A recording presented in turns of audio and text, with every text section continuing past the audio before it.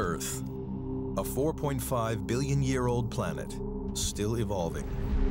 As continents shift and clash, volcanoes erupt, glaciers grow and recede. The Earth's crust is carved in countless fascinating ways, leaving a trail of geological mysteries behind. Water, one of the most powerful forces on the planet. It plays a crucial role in creating life and destroying it, in forging landscapes and in breaking apart the Earth. In its most dramatic form, it becomes a killer wave known as a tsunami. Until recently, predicting when these monsters may next strike has been impossible. But today, scientists are starting to understand these giant waves by connecting clues as varied as ancient Japanese writings and landslides, ancient corals, and buried Native American settlements. The secrets of tsunamis are finally being unlocked.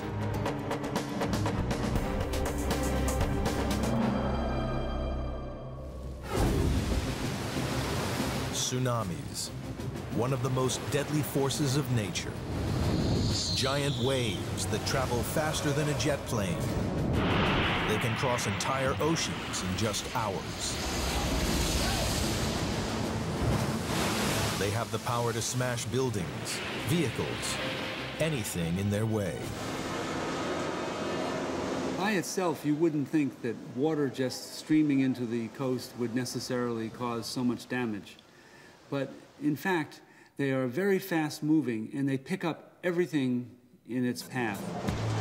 So it's not the water by itself, it's what comes with the water that is also a part of the big hazard. A tsunami isn't over in just a few seconds. It is a torrent of raging water that keeps coming.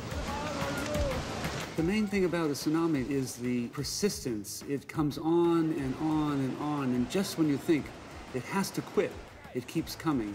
And it's the power plus the duration that is unstoppable, really. Tsunamis have ravaged the Earth for billions of years. When the Earth was first created, the moon was much closer. It filled the sky. Its gravitational pull was much stronger, and it generated towering waves over half a mile high that raced across the primeval oceans. Oh my God! Today, tsunamis are still a threat to coastlines all over the world. Tsunamis will always occur and have always occurred throughout Earth history.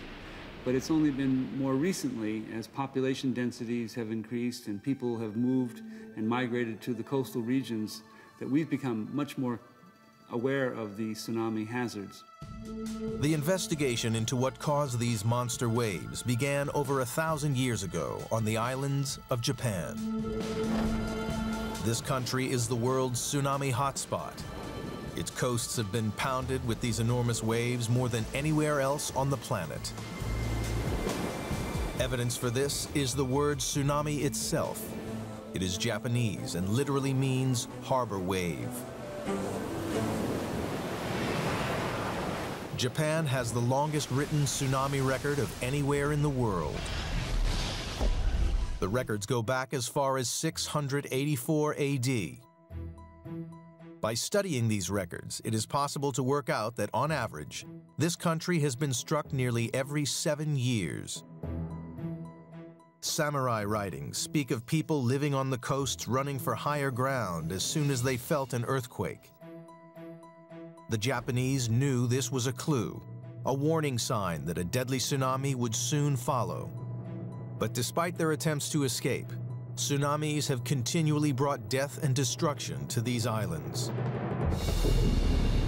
In 1896, a wave that hit Honshu in the northeast claimed the lives of 27,000 people. In 1933, the same area was smashed again. This time, 3,000 people were swept away. And in 1993, the island of Okashiri was rocked by an enormous earthquake measuring 7.8 on the Richter scale. Buildings were leveled and fires raged.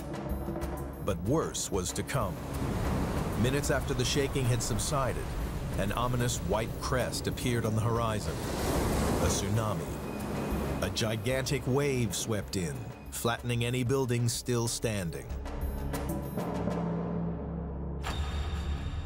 In Japan, the locals had already worked out the connections between earthquakes and tsunamis. But there's another hotspot on Earth where tsunamis regularly strike: the Hawaiian Islands. But very few of them were preceded by an earthquake. The city of Hilo on the Big Island has been dubbed the tsunami capital of the world. Dozens of these enormous waves have hit these beautiful islands, and the mystery is why. With no natural warning to go on, the people of Hawaii must rely on the world's biggest tsunami monitoring station. Set up in 1949, it is connected to a network of buoys spread across the Pacific Ocean. These buoys provide important clues. They monitor changes in sea level that indicate the approach of any potential tsunamis. In 1960, scientists got the breakthrough they were looking for.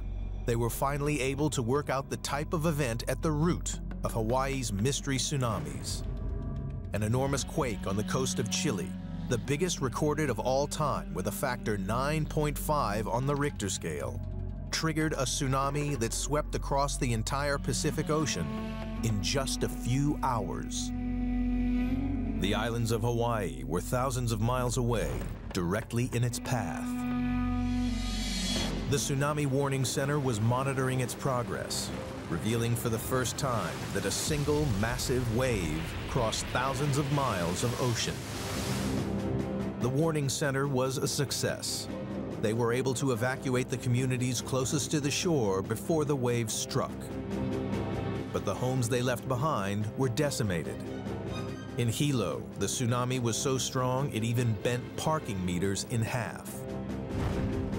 The wave continued past Hawaii to Japan. It had lost none of its power. Pacific-wide, this tsunami cost more than 2,000 lives and caused millions of dollars worth of damage. Devastating as it was, the 1960 event was a turning point in the study of tsunamis. It was the first time that scientists could accurately measure how the size of an underwater earthquake directly affected the size of a tsunami. And conclusive proof that a tsunami can travel thousands of miles across the Earth. And it was with this Chilean earthquake that we really could prove that the undersea motions associated with the earthquake are generating these huge effects. Now, scientists had the evidence to confirm that undersea earthquakes were directly responsible for tsunamis. The ancient Japanese suspicion was now scientific fact. In terms of modern tsunami study, the 1960 wave was year zero. The Chilean earthquake was, you might say, the perfect storm. It's when scientific understanding had advanced to the point where scientists had begun to see the link connecting everything. So it's a new science. We're talking about something which is really only less than 50 years old. There are more tsunamis in the Pacific Ocean than any other. So in 2004, the world was taken by surprise when one of the largest recorded tsunamis of all time took place in the Indian Ocean. On December 26, 2004, Indonesia was rocked by the second largest recorded earthquake ever, 9.2 on the Richter scale. Minutes later, a 90-foot tsunami slammed into the Southeast Asian coastline. 225,000 men, women, and children lost their lives.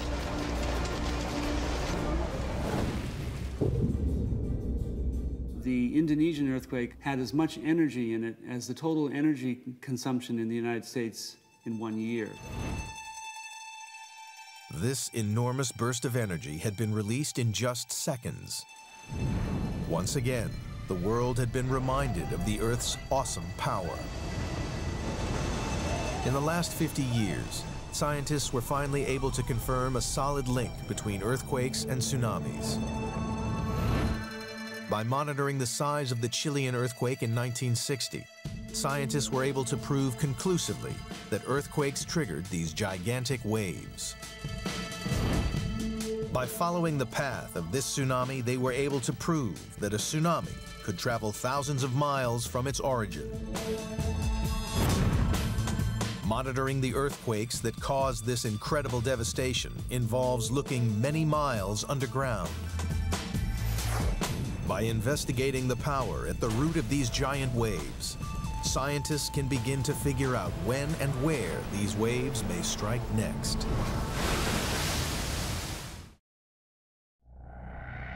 These dramatic pictures of the aftermath of the 2004 Indian Ocean tsunami show the havoc a tsunami can unleash.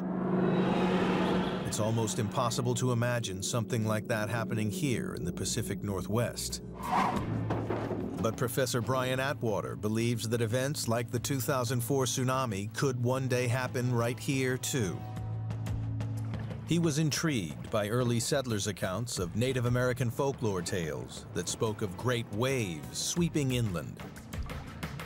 They convinced him that huge, locally generated tsunamis have struck here before and could strike again, posing a threat to tens of thousands of people living on the Pacific Northwest coast. To find out if he was right, he needed to uncover evidence of past giant waves hidden in this landscape. To be really sure it's a tsunami, though, he would also have to find evidence of the earthquake that caused it. Atwater's starting point is the Copalis River in Washington State, just a couple of miles from the long, sandy beaches that make this area a thriving tourist resort. In the banks of this estuary lie buried thousands of years of history. This is one of the dirtiest jobs in science. Hunting for evidence of earthquakes is a muddy business, but it's worth it. Atwater has found signs of a potential tsunami. There's a clue in this bank that nature has provided. It's this notch. And notches like this are common where tsunamis have laid out sheets of sand, and then later currents and waves come along and they pluck the sand grains out of the bank, but they leave the mud. Atwater has to dig deeper to find what he is looking for. A layer of sand that could have been swept miles inland by a tsunami. Okay, so now you can see the sand. What deposited this sand? Maybe it was a tsunami. To prove that this was sand from a tsunami, Atwater's muddy quest must continue. He also needs to find proof that the land here around the river has moved up or down, a sure sign of an earthquake. After some hard work, Atwater finds what he has been looking for: clear evidence of both an earthquake and a tsunami. This time, there was a human cost as well. Here we have evidence for abrupt lowering of land. We also have evidence for the associated tsunami. In this case, humans are involved. This was a fishing camp. Here you have the remains of that fishing camp in the form of fire-cracked rocks, which were the rocks were used to heat water mainly. Okay, so fishing camp overrun by tsunami. Because the land dropped after the tsunami, the tides came in and covered the fishing campsite and made sure that people wouldn't use it again. The land the fishing camp was built on was dragged down during the earthquake. The tsunami deposited sand over the remains, and finally the tide covered the settlement with mud, where it remained undisturbed until now. Atwater finally had the proof he needed. His Native American myths of giant waves were no mere legend. But what was it that caused the earthquake? The prime suspect lay 50 miles offshore, the Cascadia Fault. Cascadia is a major weakness in the Earth's crust. Although the Earth may seem to be a solid sphere, Beneath the oceans and continents, it is divided into 8 major and many minor segments known as tectonic plates. Where they meet, they can grind and jostle against each other at fault lines, causing earthquakes. Geologists had long thought that the Cascadia fault line was incapable of generating a major quake. But Atwater's investigation has proved that it was highly active. The big worry for Atwater and the thousands of people who live in this region is that the Cascadia fault line bears an uncanny resemblance to another highly active fault line, the Sunda megathrust. It was an earthquake along this fault that was responsible for the Indian Ocean tsunami that killed nearly 250,000 people. Where we get 2 tectonic plates coming together, such as in the case of the Indonesian tsunami in 2004, one plate pushes beneath the other plate and creates lots and lots of friction and tension and drags the upper plate down with it. And that process can take hundreds of years, even thousands of years. It's a very slow process. But eventually, the pressure of this one trying to push back up again wins, and it flips like that. And that creates a megathrust, a sudden movement of the seabed. And that's what creates a phenomenal tsunami. 2 factors made this Sunda megathrust earthquake so deadly. The first was its size. At factor 9.2 on the Richter scale, this was the largest in nearly 50 years. The second was that it took place not far below the surface. When we're talking about a megathrust, that's really where the seabed is disturbed dramatically. Sometimes, if the earthquake is deep in the Earth's crust, then you see very little surface manifestation of that earthquake. If it's quite close to the surface or very intense, then quite often you'll see the seabed itself moving. And that's what creates a powerful tsunami. Investigating the ocean floor after the quake revealed that more than 1,000 miles of fault line had fractured and sprung up by 60 feet. This massive jolt pushed up billions of tons of water, enough to cover Manhattan to a depth of nearly 5 miles. The rift zone itself was about 1,000 miles long. We had this entire stretch of subsea moving, which creates a huge wave. So the whole thing was a phenomenal size, and certainly one of the biggest tsunamis in living memory. Atwater's determined research showed that the Pacific Northwest was at risk from this level of devastation too. But he didn't want to unnecessarily alarm the coastal inhabitants until he had collected all the evidence he could. Atwater needed to find out precisely when this tsunami struck this coastline to see if there could be more. He first tried radiocarbon dating the soil along the Copalis River, but the result could only take him so far. They showed that the earthquake and tsunami occurred somewhere between 1680 and 1720. More importantly, Atwater still needed precise evidence of how big it had been. But so far, his investigation has uncovered 2 extraordinary facts. By unearthing the abandoned fishing camp, Atwater could see that a Cascadia earthquake here had caused the land to drop. The notch in the bank was proof that this same earthquake had generated a tsunami. But what these clues didn't tell Atwater was just how big the tsunami was. He had no way of pinning down the size of the threat to the Pacific Northwest. His investigation was about to take an unexpected turn, with clues coming from not only thousands of miles away, but also from hundreds of years ago. Japan has the oldest record of tsunamis of anywhere in the world. Samurai writings told of a huge tsunami in 1700 that had swept over the east coast of Japan. It hit without warning and destroyed entire settlements. Japanese scientists were baffled as to where this wave had come from. There had been no earthquake to warn the villagers to make for higher ground. The mystery wave was dubbed an orphan tsunami. Back in the US, Brian Atwater's investigation into the mysterious Cascadia earthquake and tsunami needed more evidence. He had no accurate way to pin down either the size or the date of the event. All he knew was that it had taken place sometime between 1680 and 1720. But Atwater's dates were a revelation to the Japanese scientists. Could this event be the birthplace of their 300-year-old orphan tsunami? And they said, by the way, we have this tsunami we've been trying to find a home for in 1700. So we think your earthquake happened in 1700, specifically in the evening of the 26th of January, 1700, and it was of magnitude 9. A Cascadia earthquake that produced a wave with enough power to cross the entire Pacific Ocean to Japan would have had to be a factor 9 at the very least. This is roughly equivalent to the enormous Indian Ocean earthquake.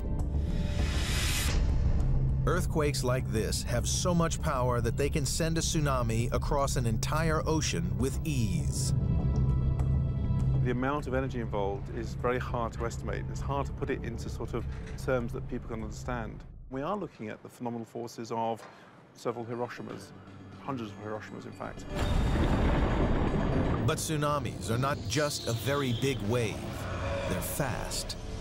The big difference is the scale of the wave. It's typically 300 or 400 miles long. It's also not very high.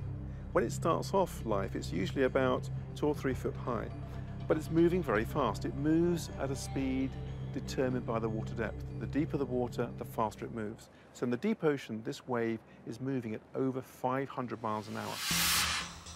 Deceptively, as a tsunami speeds through deep water, it may appear completely harmless and scarcely detectable.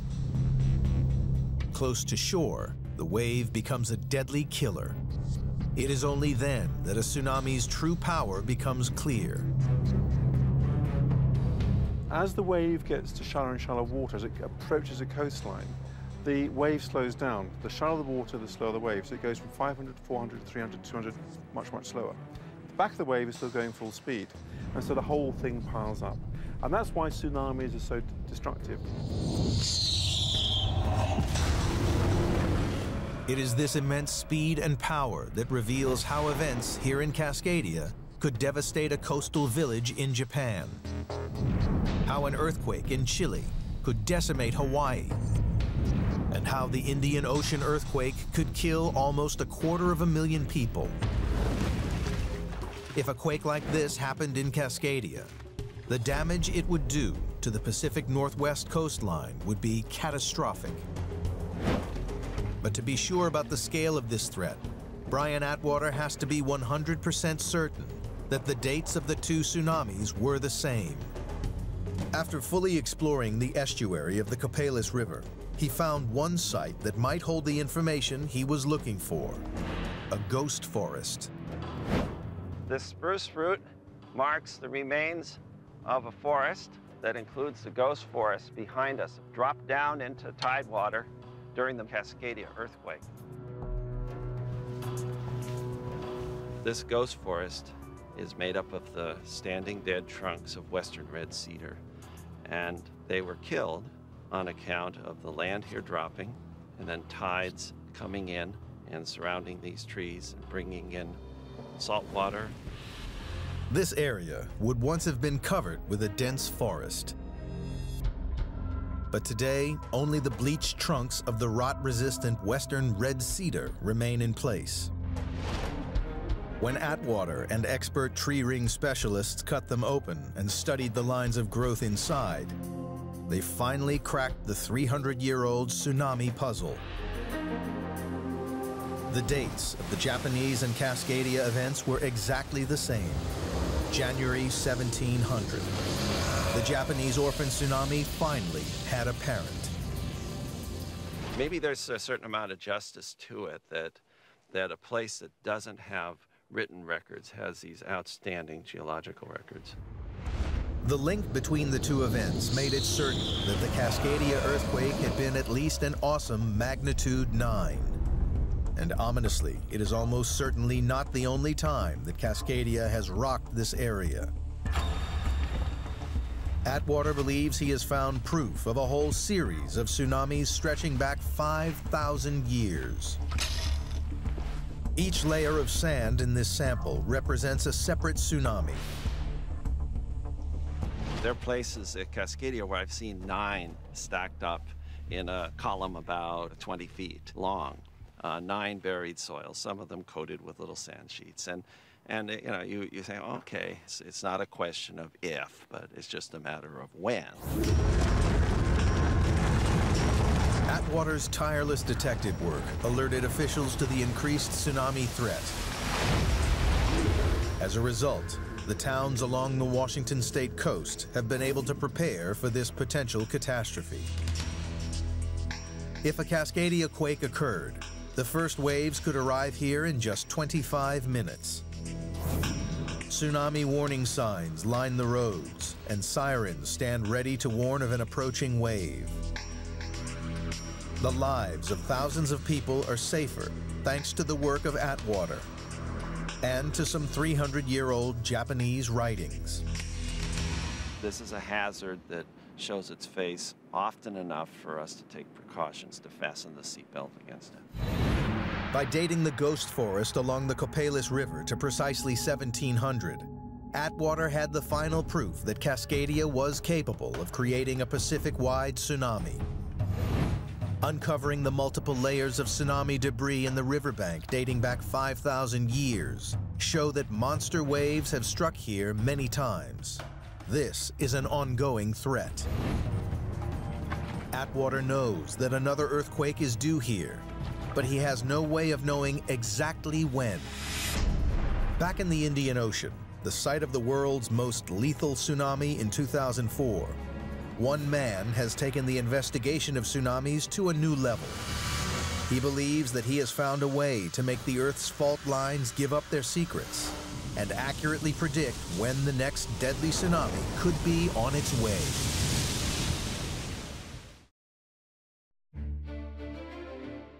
The idyllic-looking Mentawai Island chain in Indonesia hides a violent secret, one that makes it today one of the most dangerous places on Earth. These islands lie directly on top of the Sunda megathrust, south of where the enormous Indian Ocean earthquake triggered the 2004 tsunami. The Sunda megathrust is one of the largest fault lines on the planet.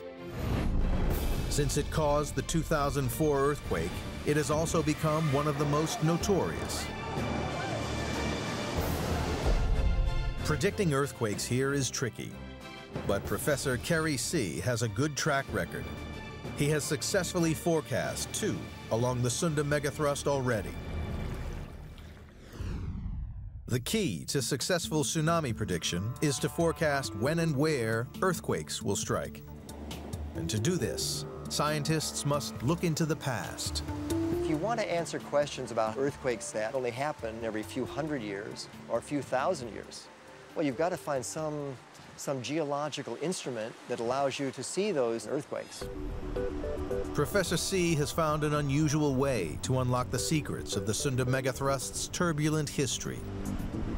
Corals.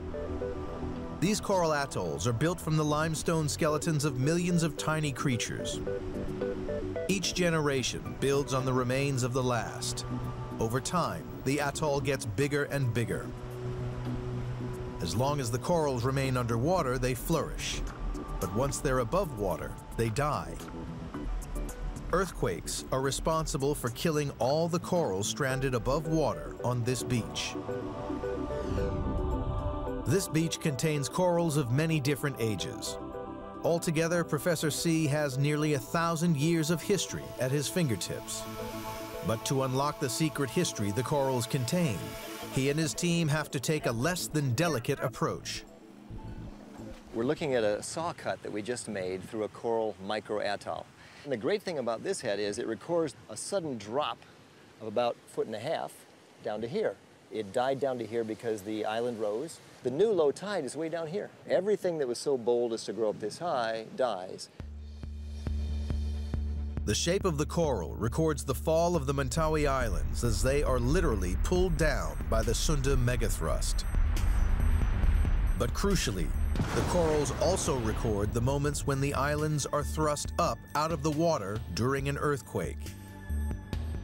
Between quakes, the islands are once again pulled down by the fault in a never-ending cycle.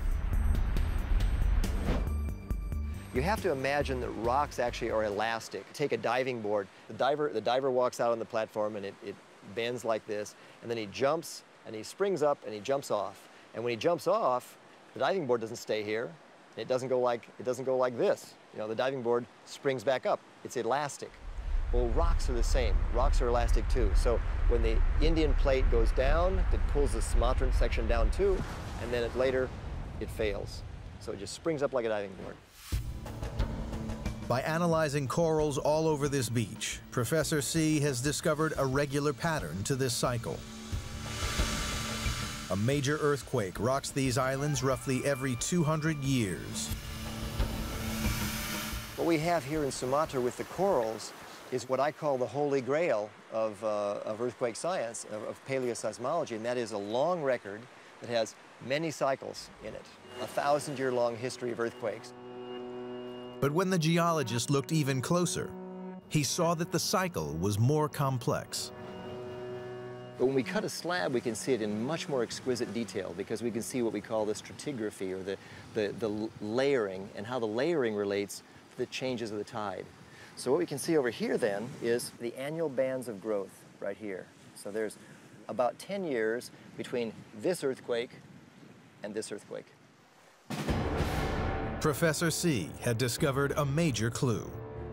The corals record that not only does a major earthquake and tsunami hit here every 200 years, but that they are always accompanied by a number of smaller quakes.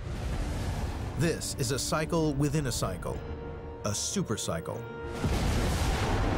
And by counting back the layers of growth within the coral, the geologists can put an exact date on all of these earthquakes. We know there's a sequence in the 1350s, 1370s. We know there's a sequence in the 1560s to 1600. We know there's a sequence 1797, 1833. Those sequences are about 200 to 230 years apart. This is crucial information for the people of the Mentawai Islands, who have no written history. But Professor C's work doesn't stop here. By uncovering their history in the corals, he believes that he can now predict the future for these islands. And he's already had some success. Professor C began his work here in 1993 and soon realized an earthquake was imminent. The Mentawai Islands were about to start their next deadly supercycle. Okay, experience an earthquake. In September 2007, he was proved right, when an earthquake shook the islands just enough to generate a small tsunami that wrecked homes and schools. History is repeating itself, exactly as he predicted it would. A much bigger earthquake and more dangerous tsunami could be due any day. One section hasn't failed since 1797, so since George Washington was President of the United States. We know we're now in a sequence of at least 3 giant earthquakes. We're expecting another one. The question is whether the earthquake and tsunami will be in the next 30 minutes or in the next 30 years. Thanks to C's research, the people of these islands have had time to prepare. When the wave comes, they will be ready. Earthquakes are forecastable. If you have enough information about how they've behaved over the last 1,000 years, or 2 or 3 or 4 cycles, you can really make a significant forecast that people living in the area actually can do something about. Education is key. Children here are now taught that as soon as they feel the shaking of an earthquake, they should run for higher ground. Newly built roads snake up steep hills from waterside villages to allow rapid escape from the deadly I'll bet that young children alive today, certainly if they live to be 60, they're going to see that earthquake. And in fact, I think there's a better than 50% chance that it'll happen within the next 30 years. By analyzing the shape of the corals on the Mentawai Islands, C has proved that a major tsunami cycle starts here every 200 years. By dating the lines within the coral, he can be even more exact. They show that these cycles contain not just one, but several deadly tsunamis. The Sunda megathrust is the clear culprit for tsunamis here. But not every tsunami is generated by an earthquake. A rarer, different type of wave is out there, a mega-tsunami.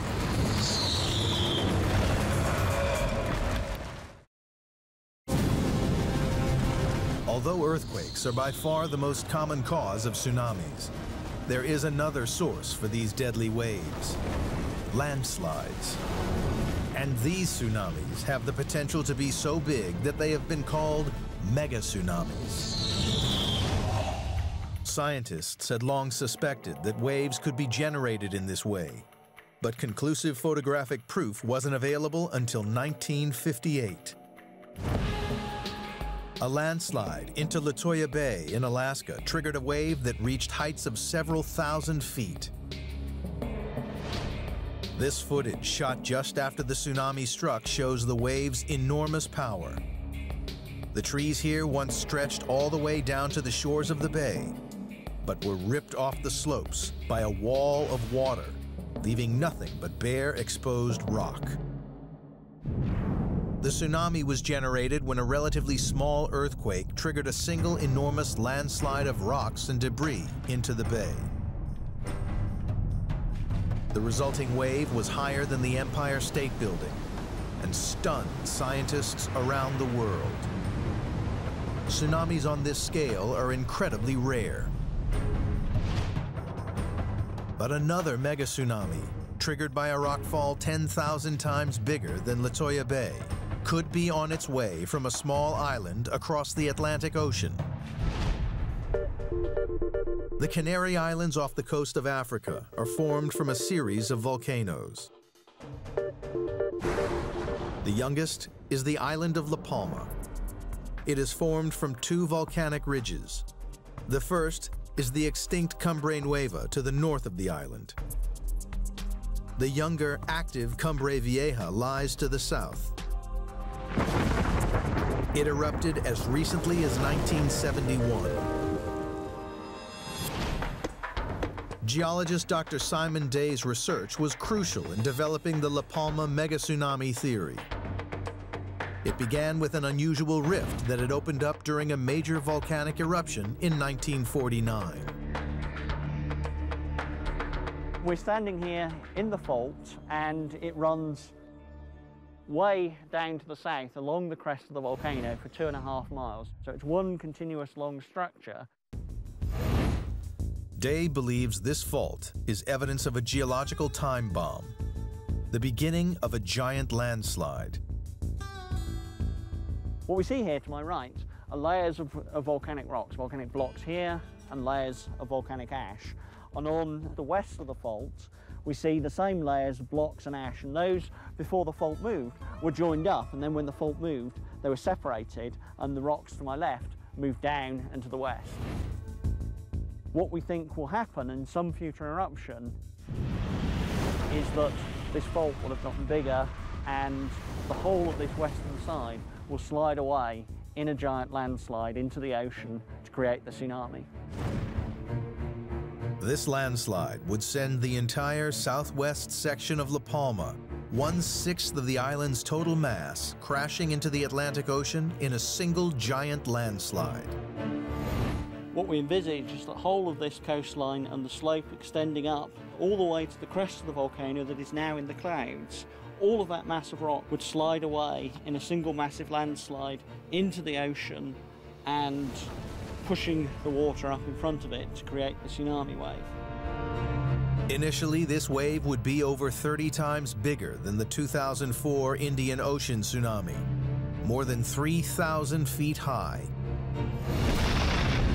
The 1980 eruption of Mount St. Helens was proof that a volcano could collapse in this terrifying fashion. This was impressive, but the collapse of the Cumbre Vieja would be 200 times the volume of this.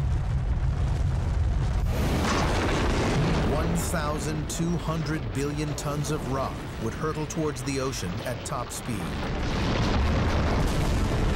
The resulting wave would head straight out into the Atlantic. That wave, of course, would then spread out and separate out into smaller waves. But even so, after crossing the Atlantic and piling up again on, for example, the eastern seaboard of the United States or in the Caribbean or in northern Brazil, the waves there, we predict, would still be between 30 and 100 feet high. So that's as large as, if not larger, than the tsunami that struck Sumatra in 2004. Boston.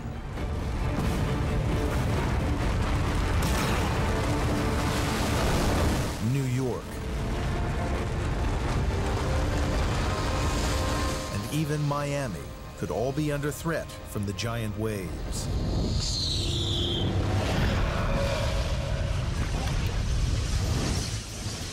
This was a bold prediction.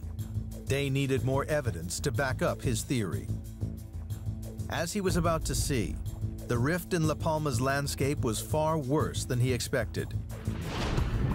The 1949 eruption had left a different type of geological scar on the island. Evidence of a more serious weakness within La Palma came from a series of eerie-looking lava flows dotted across the island. One of the characteristics of the 1949 eruption that's unusual is that instead of starting at one vent and just continuing there, a series of volcanic vents opened up in different parts of the island. When Day plotted these weaknesses on a map, he came to a frightening conclusion. The rift was far bigger than he had first suspected. The area that's potentially affected is very much greater than the length of the fault at the crest of the volcano would indicate, extending out 10 or 15 miles from the crest out to sea.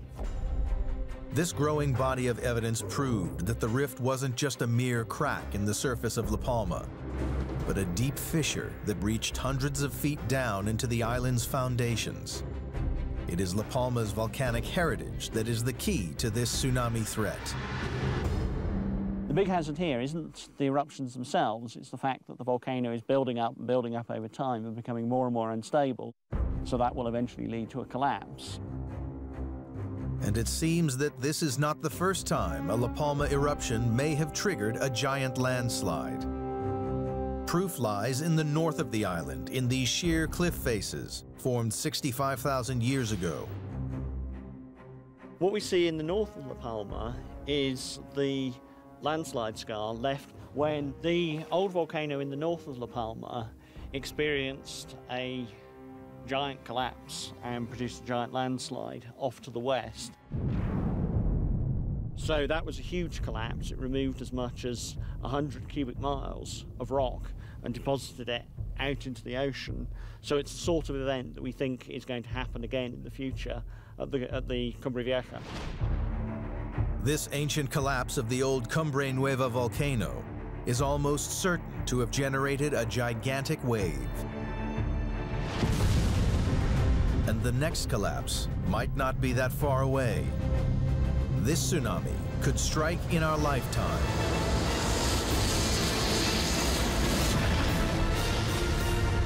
Even though it seems so extraordinary when we consider it in human terms, and we talk about a tsunami striking the east coast of North America and causing huge devastation on the scale of the Sumatra tsunami, but this is what happens in the geological record. This is what Earth does. Although tsunamis have been documented for thousands of years, it is only in the last century that geologists have been able to prove how they are connected to the movements of the Earth. By analyzing data from the Great Chilean Earthquake of 1960, scientists were finally able to firmly link earthquakes with tsunamis. Unearthing buried Native American settlements proved that the Cascadia fault line in the Pacific Northwest was an active tsunami threat. Corals in the Indian Ocean proved that some earthquake-generated tsunamis follow a pattern and strike the same area with regular intervals. And the giant rift in La Palma's landscape shows that tsunamis generated by landslides are also a very real threat. Mega-tsunamis, which could prove to be the biggest waves that threaten our coastline. Tsunamis are an inevitable part of Earth's dynamic structure.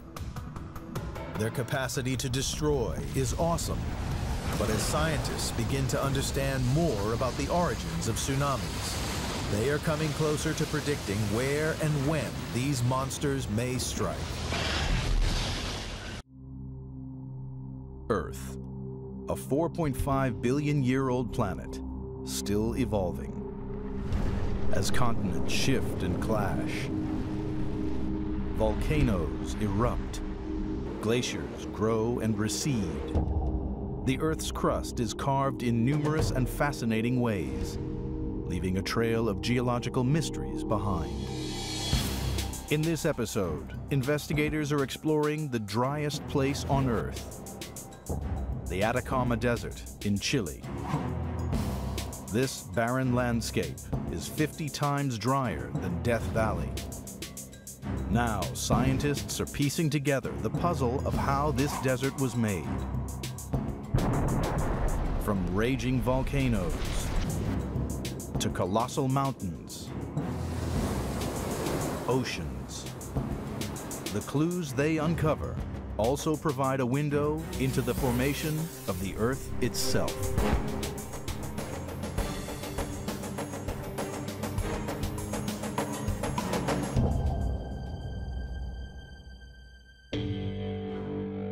Earth is a blue planet, engulfed by water. But in this desolate chunk of northern Chile, you won't find a single drop. Wedged between the Pacific Ocean and coastal volcanoes to the west and the Andes to the east is Atacama, the driest desert in the world.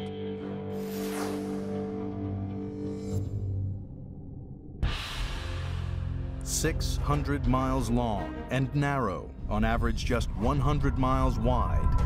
It's the same size as Iowa. Now, scientists are on a mission to find out how it was made.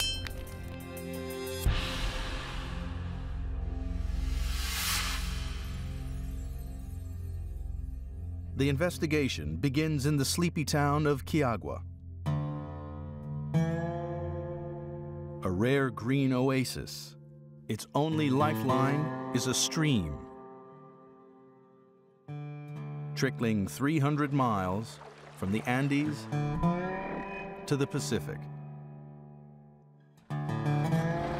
It is home to the official government rain gauge, so geologist John Houston has come here to find out how dry the driest place on Earth really is. This is a pluviometer. It measures the rainfall every day. Okay.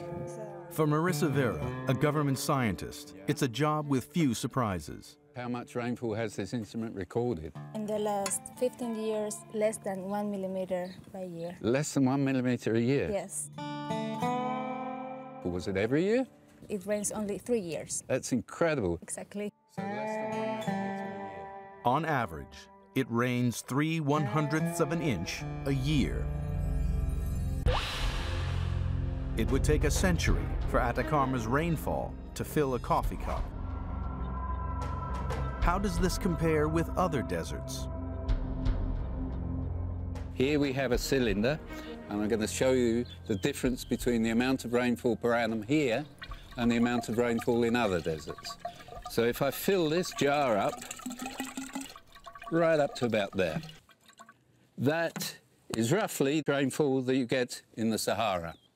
Now, if I pour most of that away, we get to that level. That represents what we have in the Mojave Desert, 5 inches per annum. If I pour all that away, except for that little drop in the bottom there, and that's the equivalent of what we have here in the heart of the Atacama Desert. That is such a small amount of rainfall that it means it's the driest place on Earth. In his quest to find out why Atacama gets so little rainfall, Houston leaves the oasis behind and heads into the desert. By the side of the Pan American Highway, a road which runs the length of the continent, he discovers the first clue. Well, here we are at the Tropic of Capricorn. This is one of the most important latitudes in the world, and it is absolutely critical in explaining why the Atacama Desert is in this location here. Most of the world's deserts straddle one of two special latitudes. In the southern hemisphere, the Tropic of Capricorn runs through Atacama and Africa's Namib and Kalahari deserts. In the north, the Tropic of Cancer runs right through the vast Sahara. At these particular positions on the planet, the air is extremely dry. This instrument is called a whirling hygrometer. What this does is to measure the relative humidity of the air. And the reading on here gives us a relative humidity of 10%. That's really low. Really low. There aren't many places in the world where you get a relative humidity as low as that. Back in the early 1700s, scientists discovered why tropical air is so dry. European ships sailing to America relied upon the trade winds to power their crossings. But English meteorologist George Hadley was mystified why they blew westward when they should blow directly north. His studies would lead scientists to understand how air circulates around the Earth. At the equator, moisture-rich air gets heated by the sun and rises. As this hot, wet air flows away from the equator, it quickly sheds its water as rain. By the time it reaches the two tropic latitudes, the air has lost nearly all of its moisture, resulting in no rain on the land below.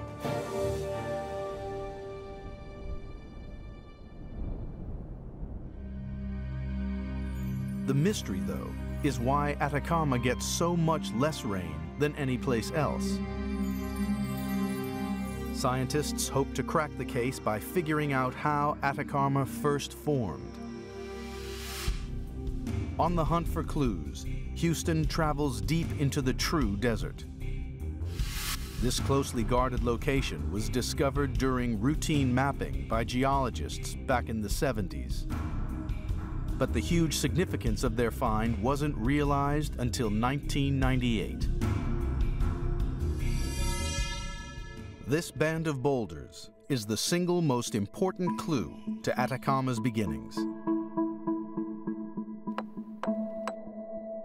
It's a delicate rock called gypsum.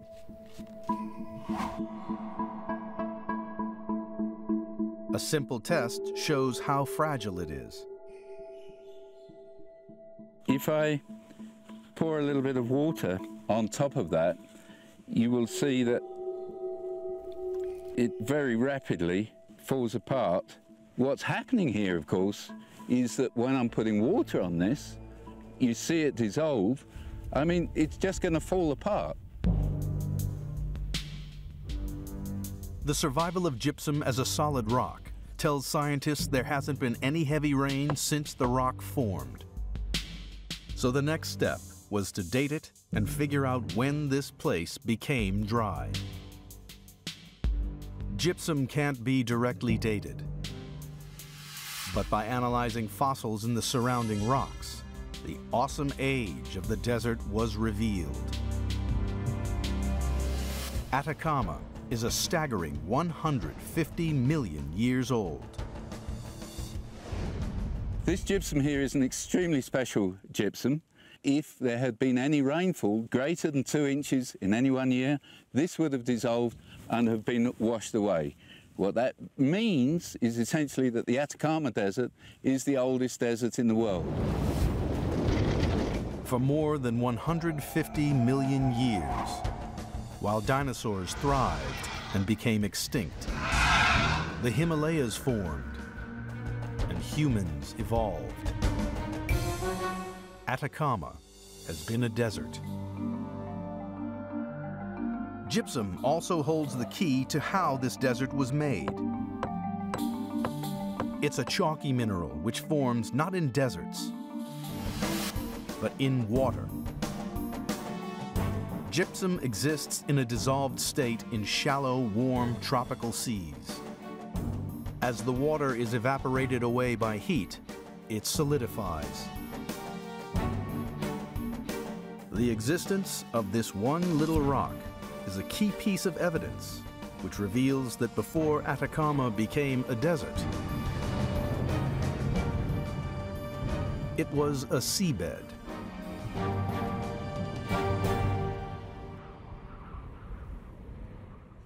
This really insignificant looking piece of rock indicates that all this desert was once underwater. So this gypsum in this location in the Atacama Desert is absolutely critical to understanding the whole history of the Atacama Desert. In the investigation so far, scientists have pieced together evidence of how and when the desert first formed. Atacama's location near the Tropic of Capricorn means air is dry and no rain falls. Fossils found in the surrounding gypsum rock reveal the age of the desert. Gypsum, a rock that forms only in water, reveals Atacama was once underwater. Now, as scientists explore the mystery of how Atacama evolved from ocean floor to pure desert, they unearth explosive evidence in the investigation of how the driest place on Earth was made.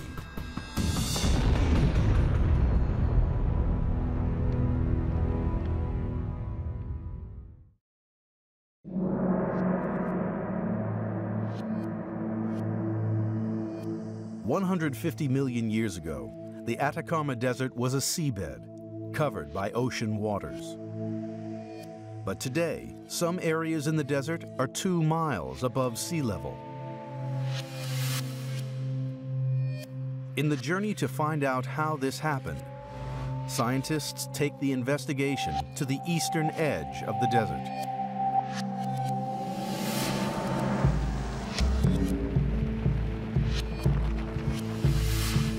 This strange landscape is the largest geyser field in the southern hemisphere. We're up at the El Tatio geyser field. You can see around us that there's plenty of hot springs and geysers. There's plenty of steam around, and this is because the air is cool and the water is hot, and so you have a lot of steam and bubbling springs. The boiling water is being heated deep underground. The geysers and the hot water that you find up at El Tatio are indications that you have a body of hot rock underneath us. And another indication is you have a bunch of volcanoes surrounding this basin.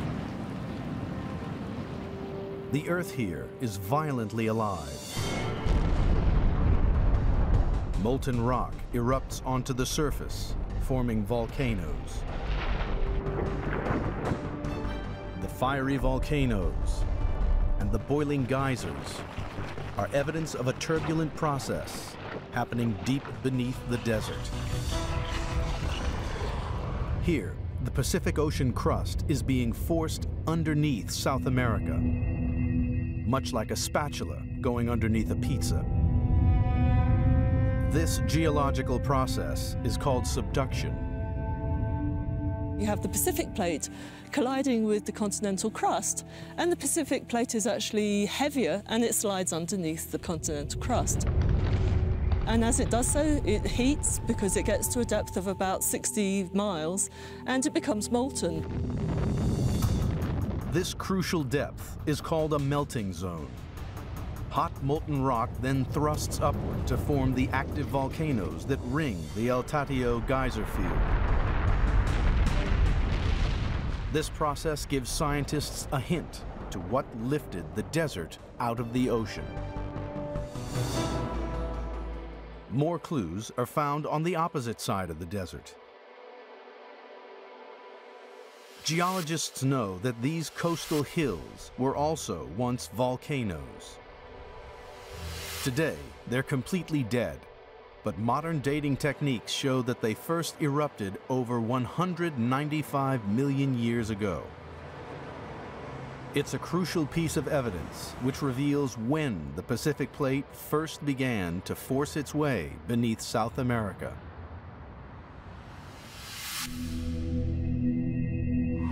At that time, the desert, indeed all of Chile, was underwater. Over time, the melting zone was pushed further and further inland, first igniting the coastal volcanoes.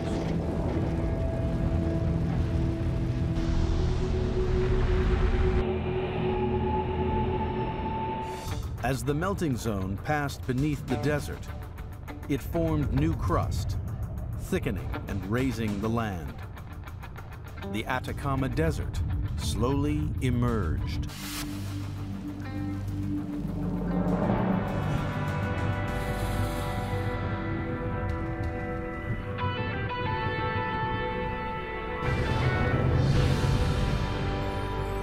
"50 million years ago, this same process began to raise the Andes.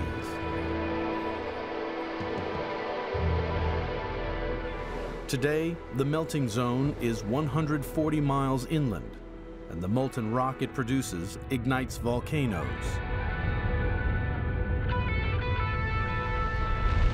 And fuels El Tatio's geysers.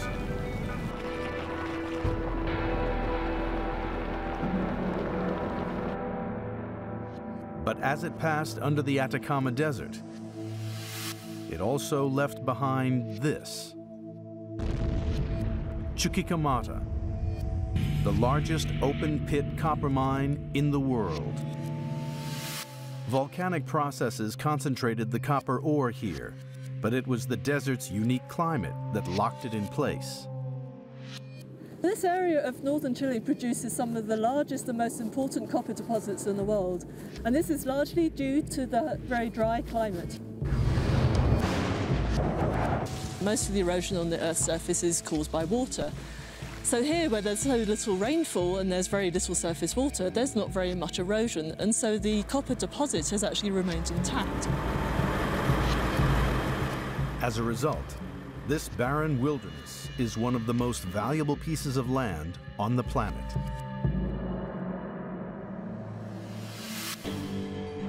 The mystery of how a desert can rise from the sea can be solved. Geysers provide evidence that molten rock exists deep underground. The existence of active volcanoes shows the movement of one continental plate under another. Extinct volcanoes show this process began at the coast and pushed inland, raising the desert above the ocean. The next step is to try and figure out what turned this ancient seafloor into the driest place on Earth. A quest that spans 200 years of history and solves the riddle of what brought these penguins to the edge of the desert.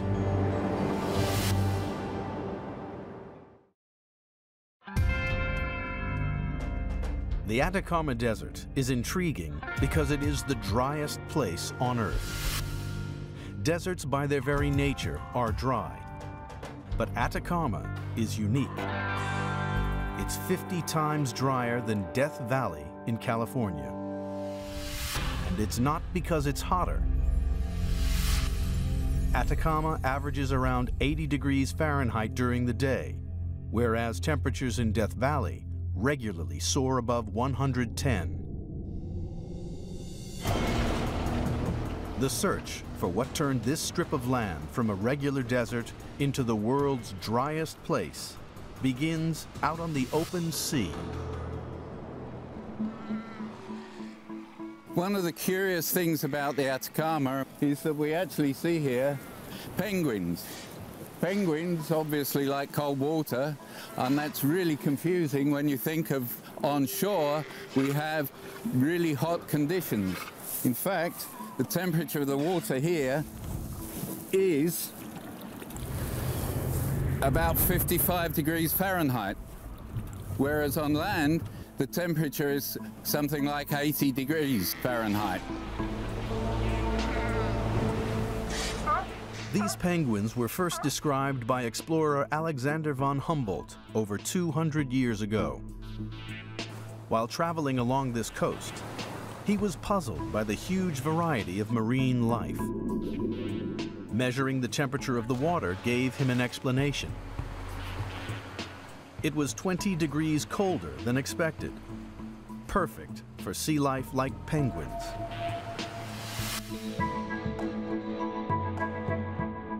Centuries later, meteorologists began to wonder if this chilly belt of water, called the Humboldt Current after the explorer, was the reason Atacama became the driest place on Earth. The Humboldt Current comes all the way up from Antarctica, bringing with it cold water. And it is this cold water which creates this dull grey day that we see here with a fog overlying us. It causes the air above it to cool, forming a thick bank of cold cloud and fog which clings to the shore. Hot, dry air descends at the tropics. Here, that hot air sits on top of the cold, heavy rain clouds, holding them down. Meteorologists call this an inversion layer. Trapped at 3,000 feet, the clouds can't rise up and shed their rain on the high-altitude desert. The inversion layer prevents any moisture that may accumulate close to the sea from moving inland. So that is one of the reasons why this Humboldt Current actually contributes to the dryness of the Atacama Desert that we see just over there. But is it this inversion layer, created by the Humboldt Current, that has turned Atacama into the driest desert in the world? In the desert's northern tip, in a desolate place called Quebrada Aroma, geologist Laura Evenstar is looking for clues to solve this riddle. She's trying to put a date on when the desert became so very dry. Other deserts, like the Mojave, don't get much rain, but when they do, it's dramatic. Storms bring heavy rains and flash floods.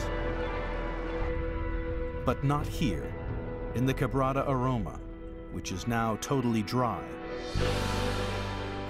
One way to date the last time there would have been enough rainfall to cause a flash flood is to try to find out how long the rocks have been lying there undisturbed. What we have here is a miniature demonstration of what goes on if we start having large amounts of rainfall. So this is our rainfall here. And what we can see is that when we start raining on our desert surface, it will pick up the boulders and move them around.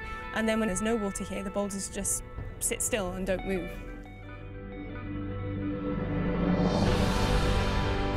The surface of Quebrada Aroma is strewn with rocks, so she's cracking them open to reveal evidence of exactly when water last flooded the landscape.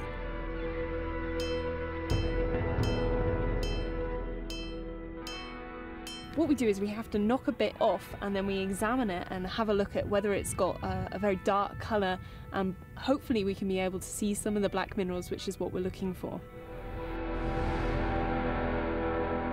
The tiny black crystalline minerals are pyroxenes. They're crucial evidence because, like microscopic geologic clocks, their chemistry changes when exposed to cosmic radiation over time. The sun is only producing a tiny bit of the radiation which will hit this rock. The majority of it is coming from all the stars you see in the night sky. What it does to the rock is basically just bakes it, a bit like a really bad suntan. So it just comes down, hits it, and cooks it. As the rock gets cooked by cosmic rays, the pyroxenes break down and produce a gas called helium-3. We can record how much helium-3 is within this rock, And the more we have, the longer that it has been exposed to cosmic or solar radiation. Helium-3 gas is only produced in microscopic quantities. So Evenstar takes her samples to a lab 7,000 miles away in Glasgow, Scotland.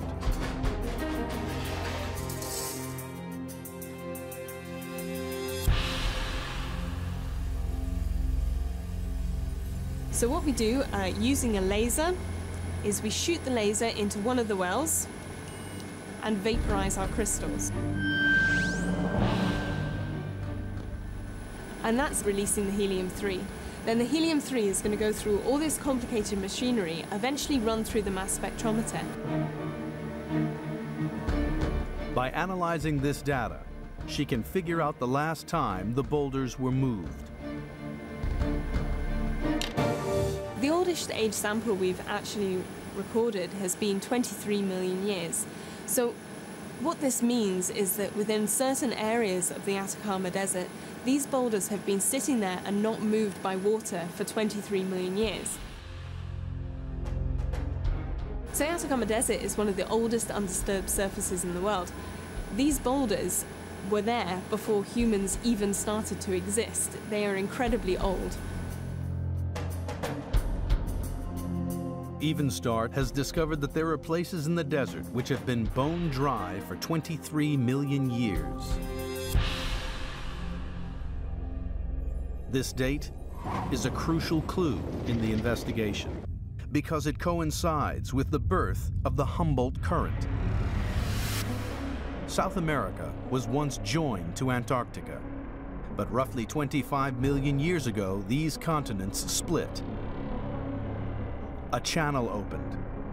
Freezing water began to circulate round the pole and thundered north along the coast.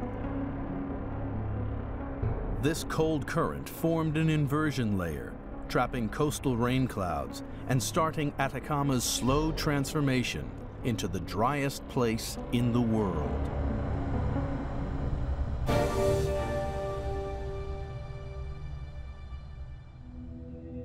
But the Humboldt Current is not the only culprit. Ironically, the quest to find out how the desert became so dry comes up against one of the wettest places on Earth. On the other side of Atacama is the Amazon, but the heavy rainfall from the rainforest doesn't get anywhere near the desert. The reason why is in plain sight. Between the Amazon and the Atacama Desert lies the vast Andes mountain range. Geologic evidence suggests the Andes finally grew high enough some 10 million years ago to prevent any rain from reaching the desert. It's called a rain-shadow effect, and it's the final factor which drove Atacama to become the driest place on Earth.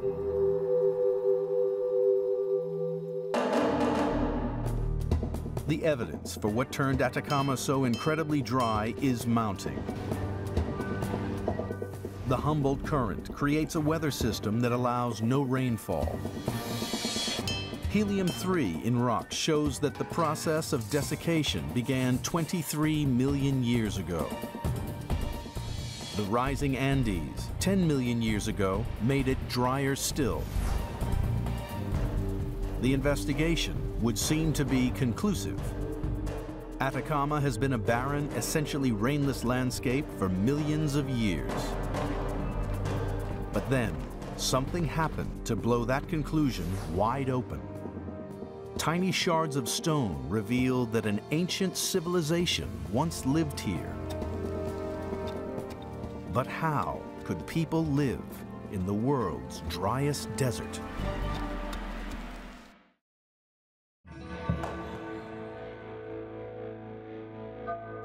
The Atacama Desert is by far the driest place on Earth. And by piecing together the evidence, scientists believed it had been so for millions of years.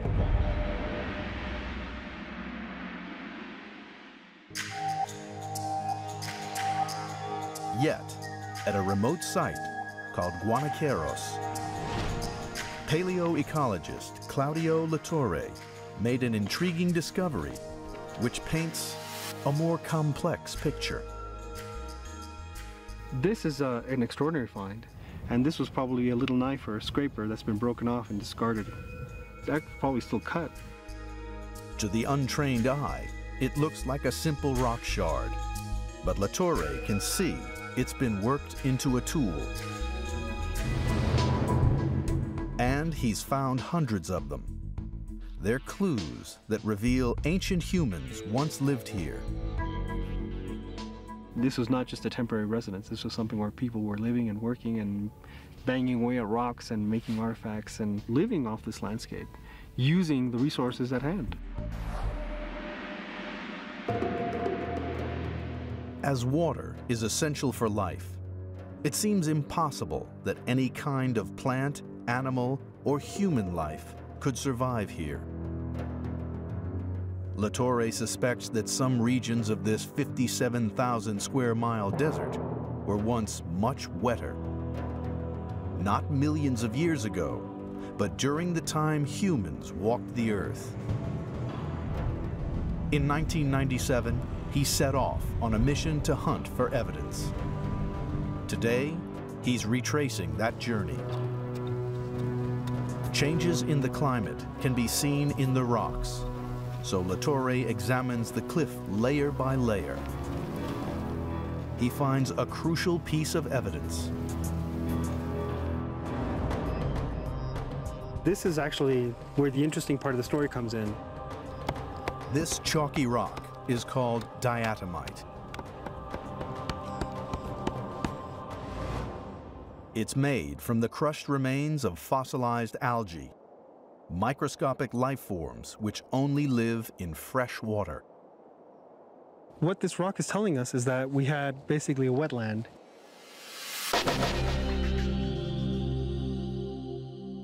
Whereas you look at the landscape across the day, and we see that it's basically about as dry as you can get.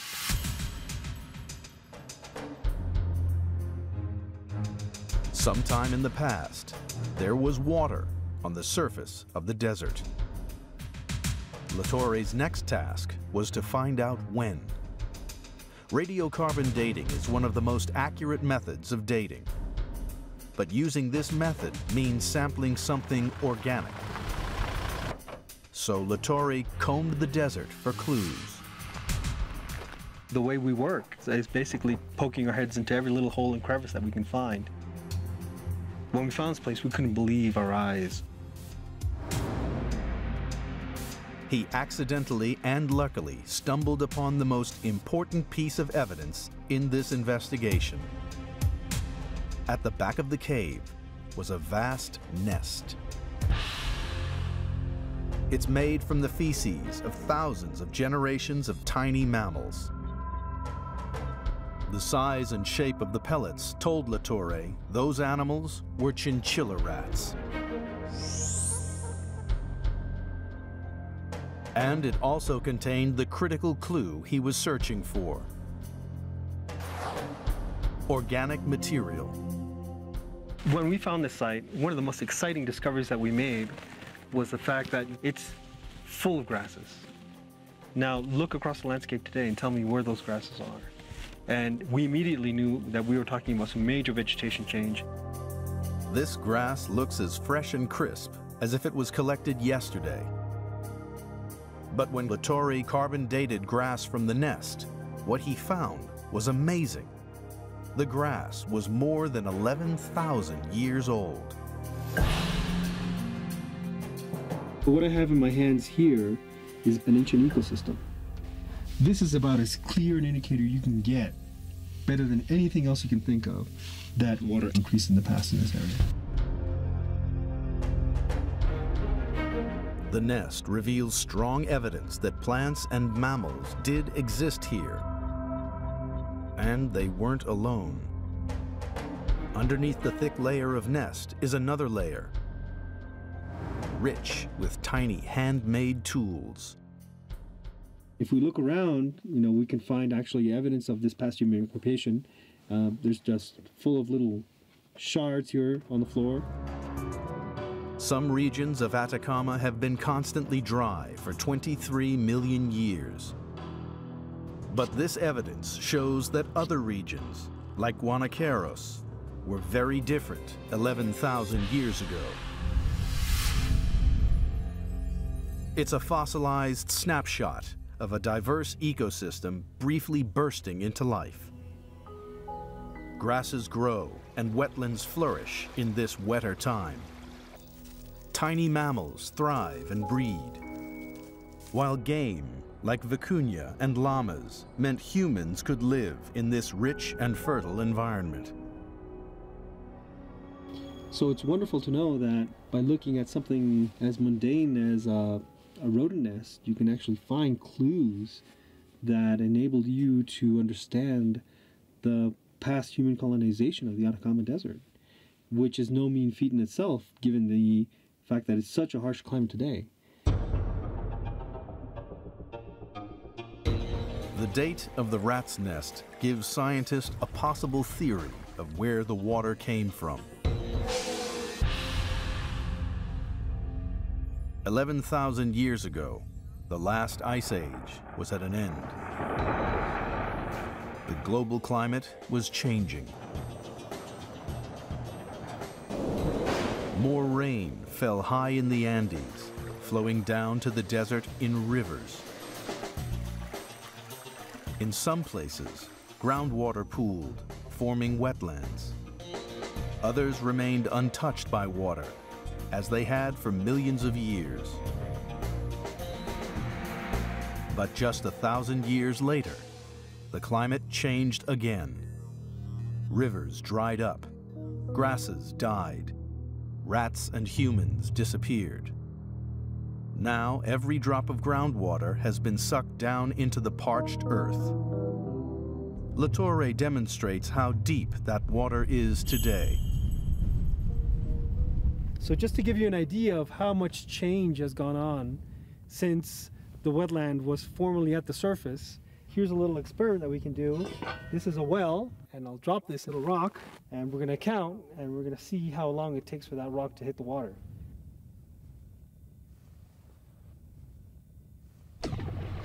So that takes almost 4 seconds to reach the water.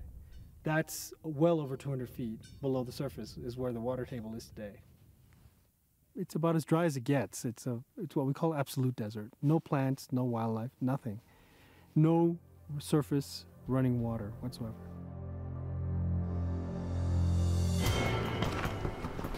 The investigation of this driest place on Earth took a surprising turn. Tools show humans lived here. Diatomite reveals the climate was once wetter. Rat's dung and grass dates a diverse ecosystem to 11,000 years ago. Yet this extraordinary desert has more secrets to tell, not just about life in one of the most extreme environments on our planet, but also about life on other planets.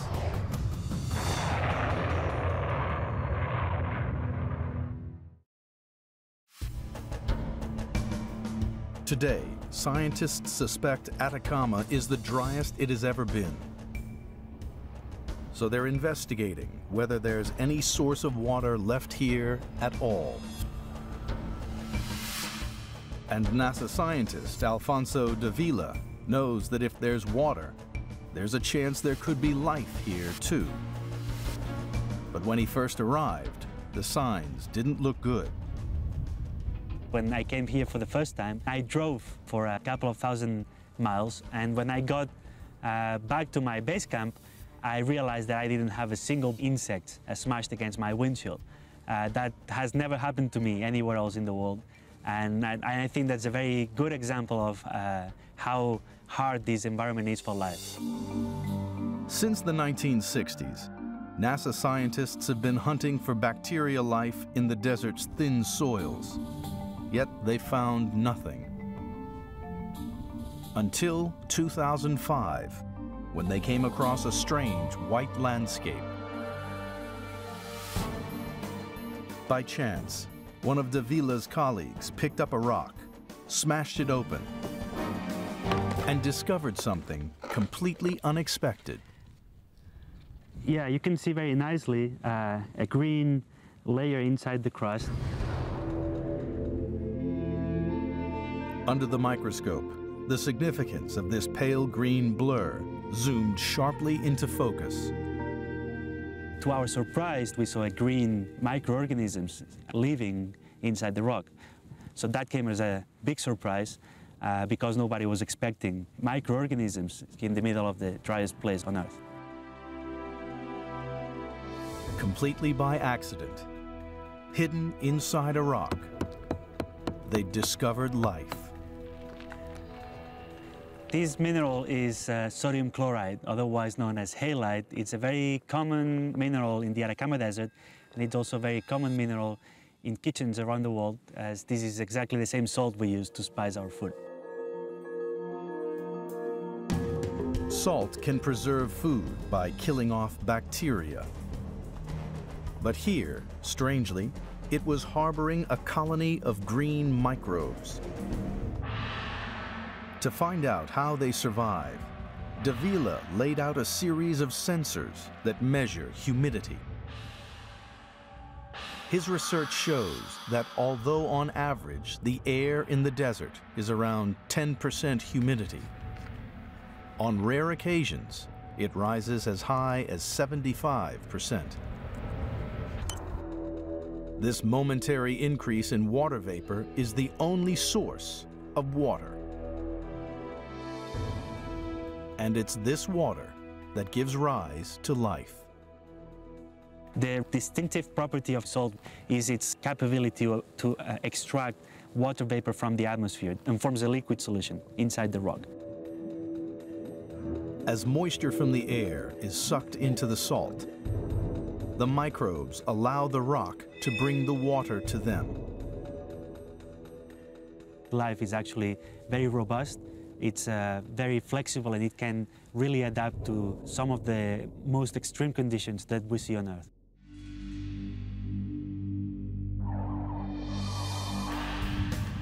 NASA believes this discovery in the Atacama Desert can reveal something about life on Mars. In 1976, the Viking lander detected water in Mars's thin atmosphere.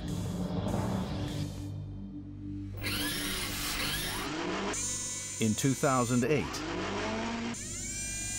NASA's Mars Odyssey orbiter found evidence of salt on the planet's surface.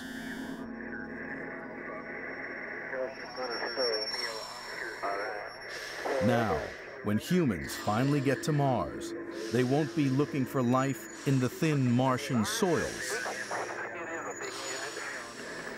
but inside the rocks. Unfortunately, it's going to be a long time until we see humans walking on Mars. Until then, we come to the Atacama Desert and we study this type of rocks, which likely hold the clue to understanding life on Earth and also to understanding the potential for life in other planets in our solar system. So, it's possible that an accidental discovery in the driest place on Earth will one day lead scientists to crack open a Martian rock and discover little green alien life.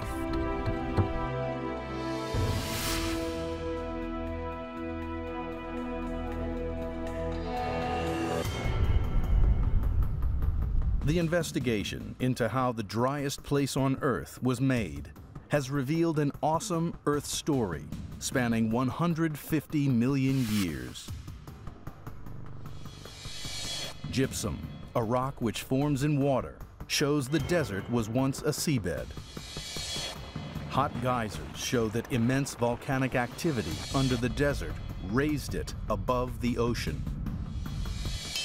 Tiny pyroxene crystals reveal the first areas of the desert which became completely dry 23 million years ago.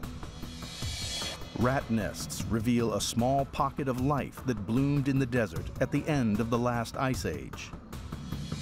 Tiny green organisms in salt show that even here, life clings on.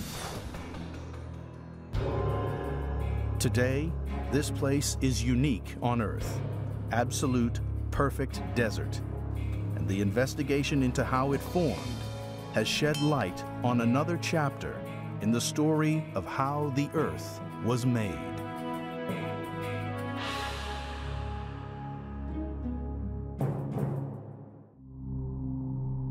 Earth, a 4.5 billion year old planet, still evolving. As continents shift and clash, volcanoes erupt, and glaciers grow and recede, the Earth's crust is carved in countless fascinating ways, leaving a trail of geological mysteries behind. And one of the greatest is right here, at Yellowstone National Park in Wyoming. This is one of the world's most geologically active places, shaken by up to 5,000 earthquakes every year, and with more geysers and hot springs than in the rest of the world combined. Why is Yellowstone so active? How did it form? And why here, in the heart of the Rockies? Scientists studying Yellowstone are uncovering a violent past, carved by water, crushed by ancient glaciers, and blasted by the biggest volcanic eruptions ever known on the planet.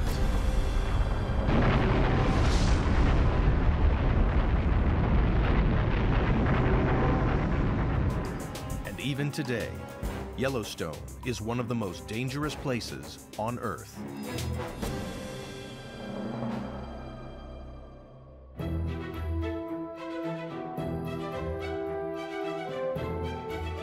Yellowstone National Park is one of the most amazing places on Earth, and it's unique.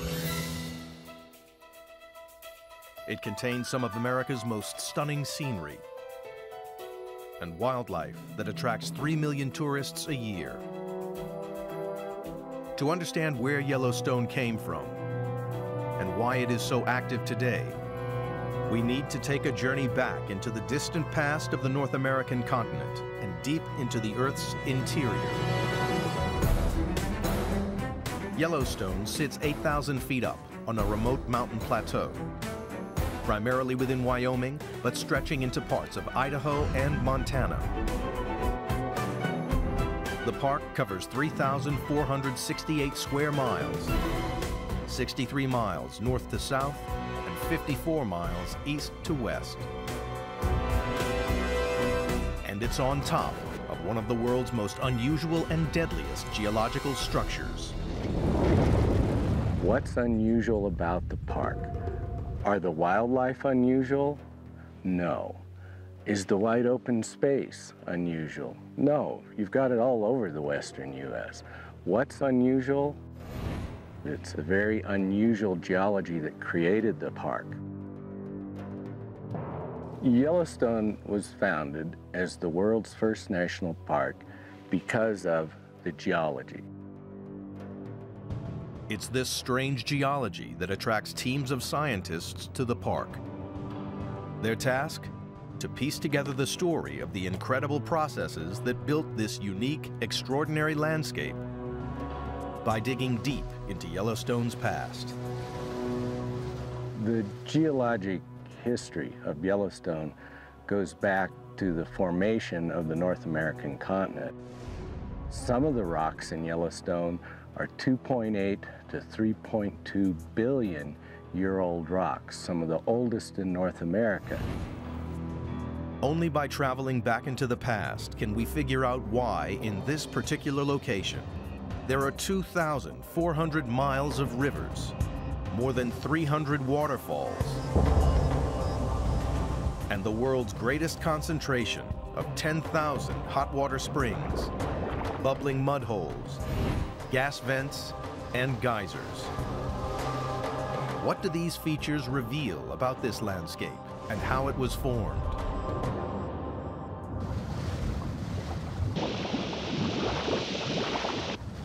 The investigation begins at Yellowstone's star attraction, Old Faithful. It's a key clue to what's going on underneath the surface.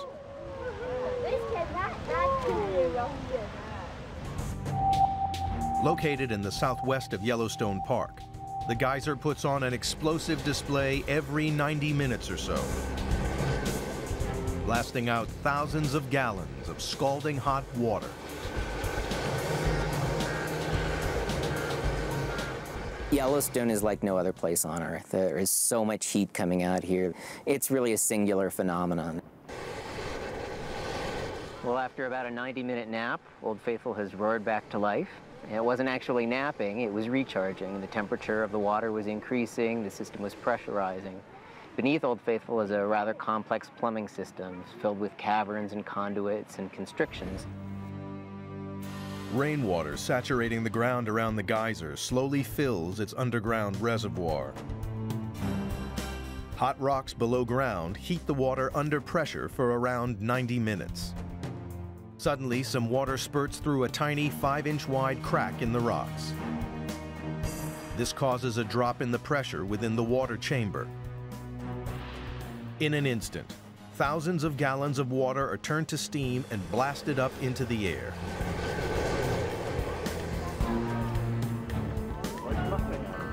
When the pressure builds up enough, steam bubbles start rising to the surface, the system depressurizes, and the full eruption can occur.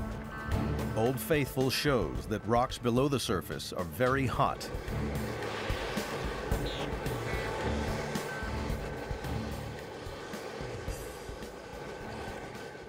Scientists find clues to a violent past 34 miles southeast of the hot springs, on the shores of a circular lake called Indian Ponds.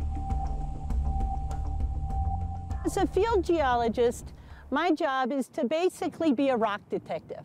And so I try to determine what their origin is and what the history is of that particular rock. There we go. Okay, now in this particular case, let's look at this. This rock, when it started, it was just a loose sand. You could just put your fingers through it. The solid boulder is formed from millions of individual grains of sand. Microscopic analysis reveals the grains have been cemented together by chemicals and pressure deep under the ground. But how did the rock get to the surface? Morgan has chemically dated the rocks and discovered that 3,000 years ago, the boulder was blasted out of the ground by the hot water explosion of a gigantic geyser. You would see boiling water, rock fragments, and fine muddy material being ejected up into the air as high as 3,000 to 5,000 feet. And then at some point, material would start raining down from this explosion column. Now, you wouldn't want to be standing next to one of those. Indian Ponds is the crater that the geyser left behind.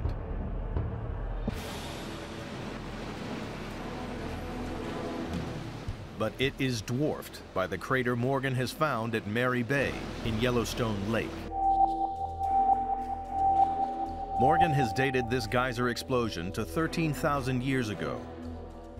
So here we are in the middle of Yellowstone Lake, and it's, as you can see, a beautiful day, and it's nice and placid. But on the floor of Yellowstone Lake, it's anything but quiet. Morgan's research proves that geysers were exploding around the lake and even under the water between 13,000 and 3,000 years ago. And their size suggests that whatever was powering them was huge, but is it still active today? A clue comes from underwater vents at the bottom of the geyser crater. They pump out vast quantities of hot water and gases.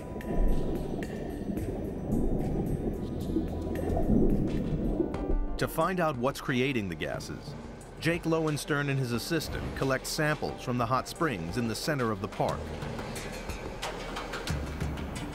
The funnel they use is designed to collect up gas bubbles before they reach the surface, so that they're not contaminated by ordinary air. So let it sit for 5 minutes and let the oxygen get out? Yeah. It is a very complex mix of gases, but we have a lot of tools that we can use to try to unravel this rather complicated information. So we'll look at all of the gases that are coming out. We can learn about the different kinds of rocks beneath Yellowstone and try to understand how things might be changing from week to week or year to year or decade to decade. Analysis of the gases reveals that they are a mix of carbon dioxide, sulfur dioxide, and hydrogen sulfide. It is the same mix that is found coming out of volcanoes. But the final clue to what's actually going on underground is found on the edge of the same hot springs. So these are quartz crystals that we collected on the side of the pool there. This stuff is what remains. It gets tossed up. It forms a little berm around the side of the pool. And it's all beautiful little quartz crystals. Some of them have a little bit of iron staining and other things, but most of them are nice shades of yellow and clear. Quartz crystals like these can only have formed as a hot, molten rock lava flow slowly cooled after being erupted onto the surface from deep underground. So the crystals are clear evidence that under the springs is a volcano. Yellowstone's hot water features all point to one conclusion. Yellowstone must be powered by the heat of a volcano. Geysers only erupt if the rocks are hot enough to turn water into steam. Gases from underwater have the same composition as those from volcanoes. Quartz in the hot springs must have come from volcanic lava. There is an immense amount of energy coming out of the ground that's expressed by the geysers, the mud pots, the hot springs, and the steam vents. Where's all that heat coming from? It's coming from the molten rock associated with the Yellowstone volcano. But that leaves a big question unanswered. In this gentle rolling landscape, where's the volcano?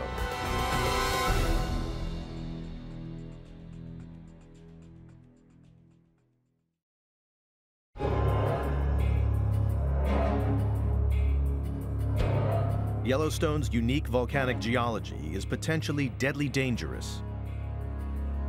It makes it crucial to monitor what's happening under the ground. The Yellowstone volcano is a very, very active volcanic system, and so it really requires observation. Everything that we do here has a research component, but it also has a volcano monitoring component.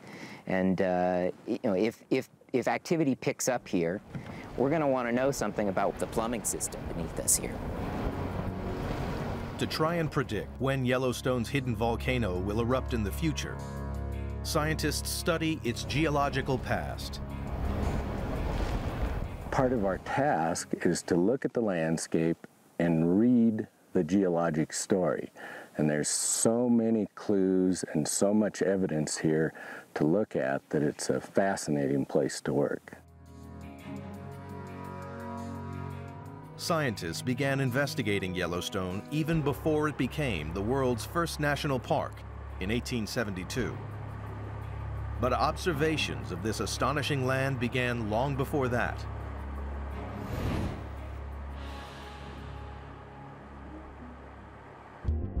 Dating ancient arrowheads shows that Native Americans first lived here 11,000 years ago. Their legends of Yellowstone's angry spirits who made the ground tremble were passed on to early explorers such as Lewis and Clark.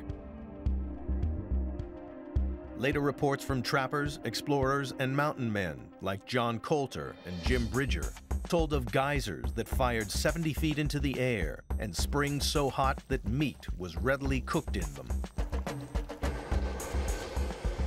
But these were thought to be tall tales until the 1860s, when geologists investigated and found that the lava flows and hot vents were signs of volcanic activity.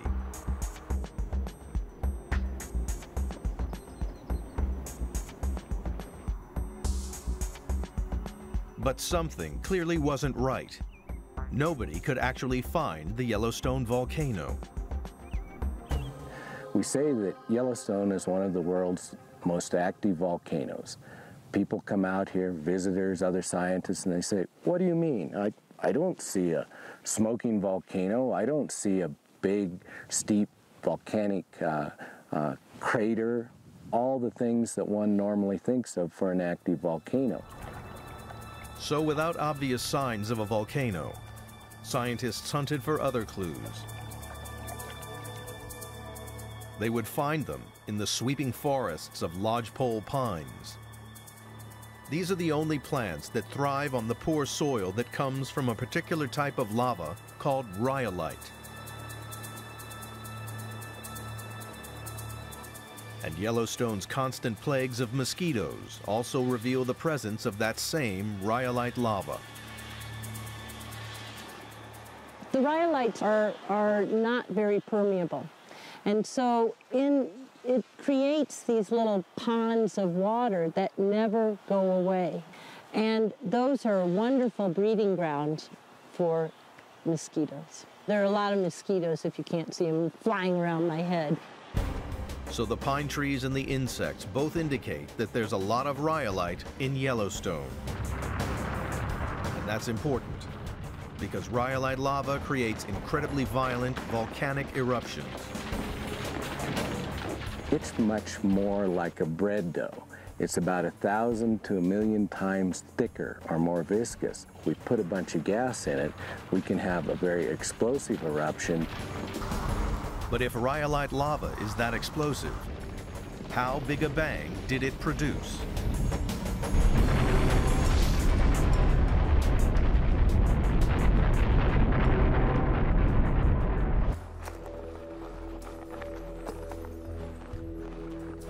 To find that out, scientists looked not inside Yellowstone Park, but in a faraway river valley at Meadow Creek, Wyoming.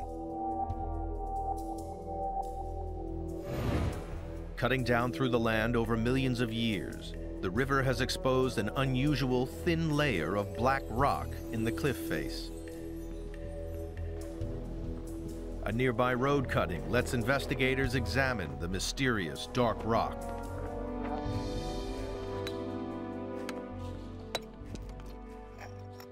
If you look at this sample in detail up close, you can see that here's a pumice fragment. These red fragments here are little rock fragments. And if we were to make a thin section of this rock and look at it under the microscope, you would in fact see compressed glass shards. The black layer that geologists call obsidian is actually a type of glass. It's crucial evidence that the rocks and soil here came out of a volcano. Because obsidian is forged when boiling hot ash and gas rapidly cool under great pressure. And that's just what happens when hot volcanic clouds roll out across the landscape. The obsidian forms in the very bottom layers, cooled from below and crushed by the weight of hot debris on top.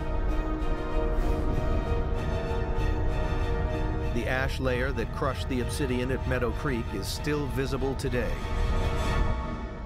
Its base is characterized by this very thick, dense obsidian as the flow came to rest and was compacted. And then above this dense glass layer it grades upwards into a tan sort of region and continues up for about an additional 30 feet. And then up on top of that, as it's exposed today, a modern soil has formed, and we can see growing up there various sorts of vegetation, trees and grasses and things of that sort. Studying the mineral composition of the ash proved that it came from an ancient volcanic blast in Yellowstone Park. And there's only one way that so much ash could have been blasted so very far away from its source. The eruption must have been larger, far larger than anything ever seen by man. So big that scientists now label it as a super eruption. We're looking at this deposit from a super eruption, and yet we're over 50 miles from the source of the eruption. The geologists have recreated what must have happened here on the day that Yellowstone exploded. Incandescent avalanches of ash raced out of the park in all directions. So this is traveling at very high velocity, easily over 100 miles per hour across the land surface. and obliterating everything in its path. It was extremely hot when it arrived here, and perhaps as hot as 1,500 degrees Fahrenheit.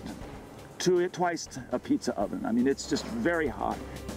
So what would it have been like to be standing on this spot hundreds of thousands of years ago, on the day when the Yellowstone ash cloud roared over the horizon?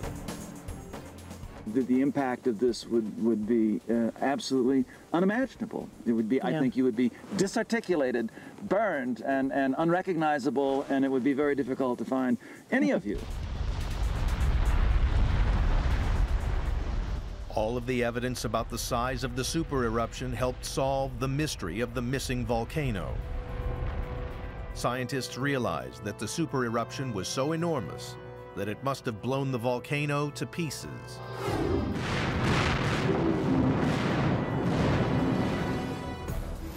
Swarms of mosquitoes show that explosive rhyolite lava underlies parts of the park. Obsidian glass 60 miles away reveals that ash flows spread for miles around Yellowstone. And thick layers of debris confirmed how gigantic an explosion this must have been. The problem now is the explosive legacy that the supervolcano left behind, because a deadly danger still lurks here, hidden deep under the ground.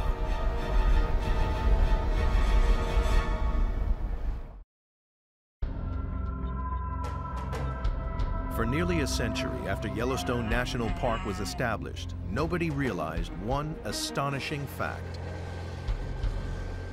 that the park is located inside one of the biggest volcano craters on Earth. It wasn't until the late 1960s that American geophysicist Robert Christensen realized that rock formations he had been studying for several years all around the edges of the park in fact formed a giant circular ridge.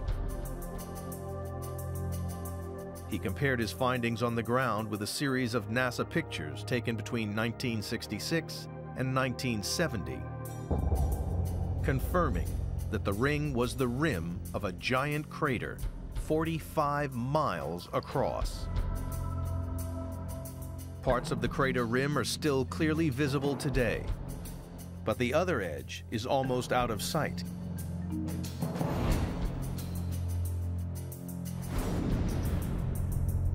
Finding the crater coincided with another scientific discovery in a totally different part of the country. In California, scientists identified a strange thin layer of ash buried underneath the modern-day soil. The ash matched material from the Yellowstone crater.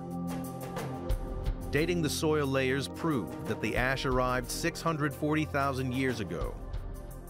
Scientists at last had a date for the Yellowstone supereruption.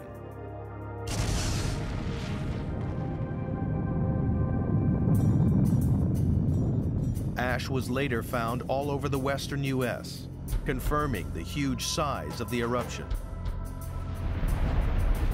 At least 80 times the size of the 1883 explosion that destroyed the island of Krakatoa.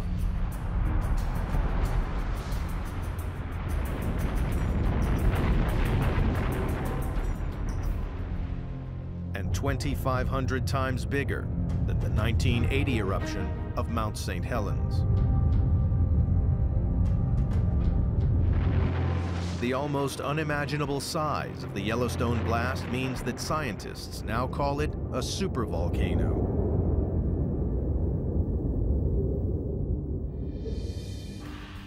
But that creates another mystery. In this peaceful landscape, where is the steaming hot crater that the volcano must have left behind? Today, when you're looking out across the landscape, you see rolling hills and trees. So obviously there's not a big hole left in the ground from the eruption of the Yellowstone volcano. So something else has happened. One of the first processes was infilling with all sorts of volcanic lava flows. And if you look just down from the landscape toward those trees, you'll see one of the oldest lava flows that happened after the 640,000-year eruption. Over hundreds of thousands of years, this flow has weathered into soil and been covered with trees. But elsewhere in the park are a different type of lava deposit, still bare of vegetation, because this lava was still erupting up until about 100,000 years ago. The later lava was far less explosive and more runny, and cooled slowly. It smoothed the harsh volcanic landscape into Yellowstone's softer countryside.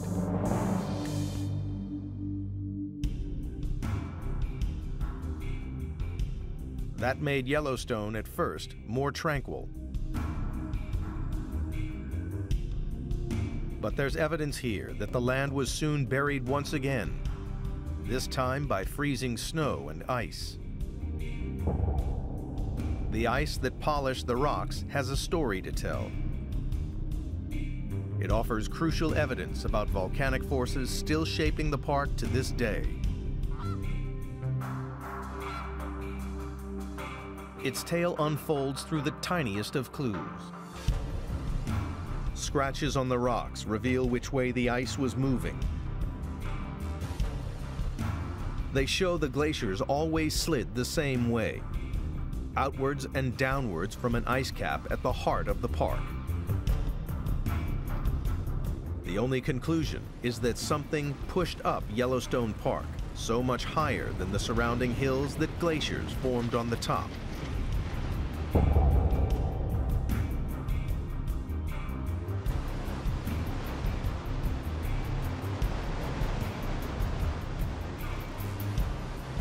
But what force could possibly be powerful enough to have raised Yellowstone's peaks up into the air?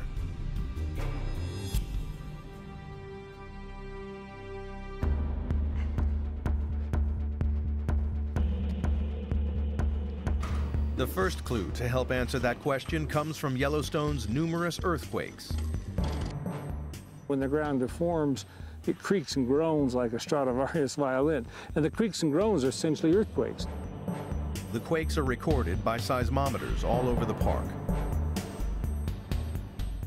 The earthquake monitoring is a critical part of the picture because it's the stethoscope that we have to really see and sense the heartbeat of the system.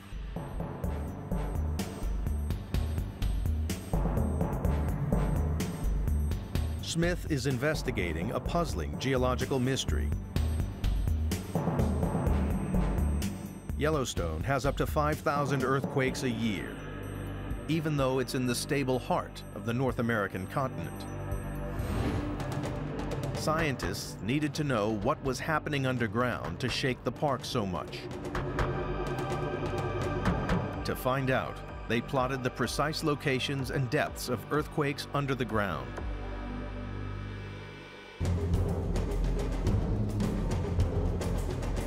So why are there so many quakes? The answer had to wait until the mid-1980s, when ever more powerful computers first let scientists see into the Earth. Seismic waves spreading out from earthquakes travel rapidly through cold rock, but slow down when the rocks are hot. The varying wave speeds can be translated by computers into color 3D images revealing exactly where hot rock lies under the ground. Seismic waves propagate through the Earth just like X-rays go through a body.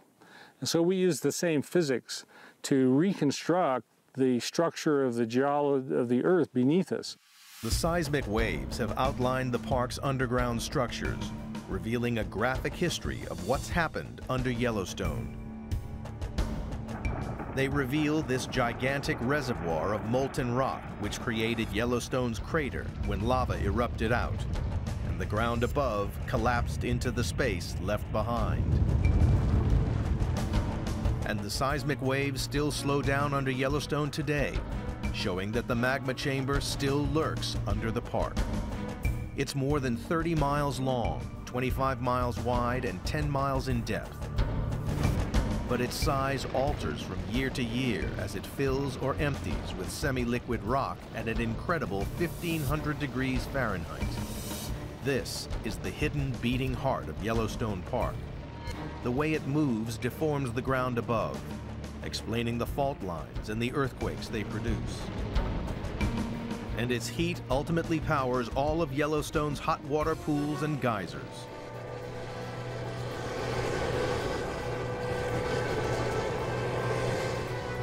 Subterranean Yellowstone is giving up its secrets.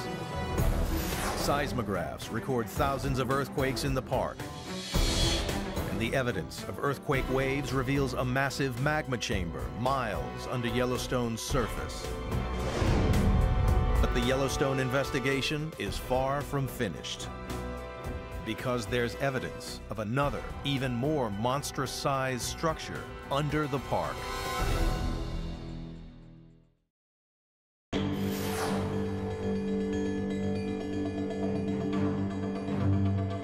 By the beginning of the 21st century, scientists investigating how Yellowstone was made had images of what lay under the park. But there was a problem. Technology only allowed a view of a few miles below the surface. Then, as more and more data was fed into more and more powerful computers, there was a breakthrough. In April 2006, geologists published new diagrams of hot structures far deeper under the park, and computers painted more detailed pictures. The results were startling. Investigators saw for the first time the sleeping monster that lies below Yellowstone Park. Snaking down hundreds of miles into the earth, far deeper than the relatively shallow magma chamber, is a colossal volcanic pipe.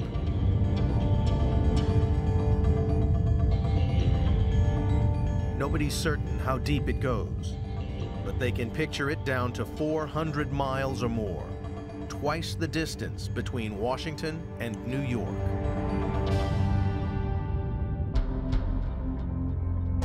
Smith makes an educated guess about what the underground plume is like. Our best estimates now, as we start doing the physics and the dynamics of these things, it's like a conduit of melted rock, like a chimney.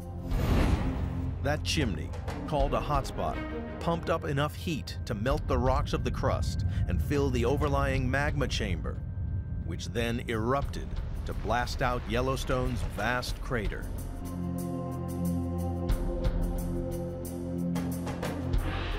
Understanding how the crater formed was an important moment for the investigation,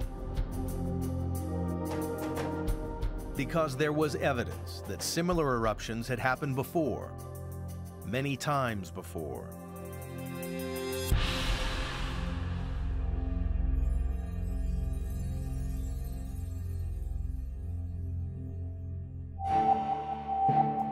Throughout the 1960s, various teams of geologists studied the Snake River Plain to the southwest of Yellowstone Park and found traces of ancient volcanic craters. The crater rims had long been eroded, but their outlines were confirmed by aerial pictures over the following decade. They ran in a straight line along the plain, heading for the heart of Yellowstone Park. On average, each crater was a couple of million years older than its neighbor. Investigators realized that these are the remnants of earlier supervolcano explosions, an unbroken chain stretching far back into geological history.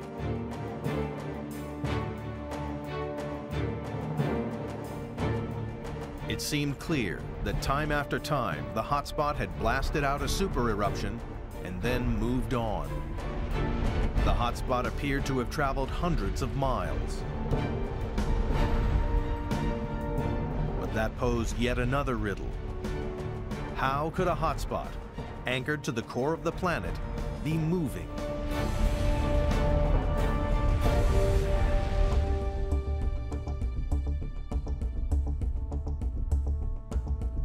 An important clue had been found in 1985 by American volcanologist William Scott. He realized that plotting the location of 30,000 earthquakes around Yellowstone produced an amazing pattern. the quakes traced out a giant V shape on the surface of the Earth. The V shape wrapped around the hotspot's location.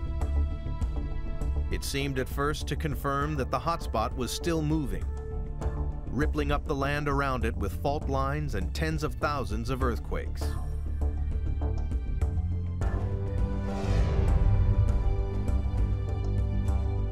But the real answer lay with the theory of plate tectonics.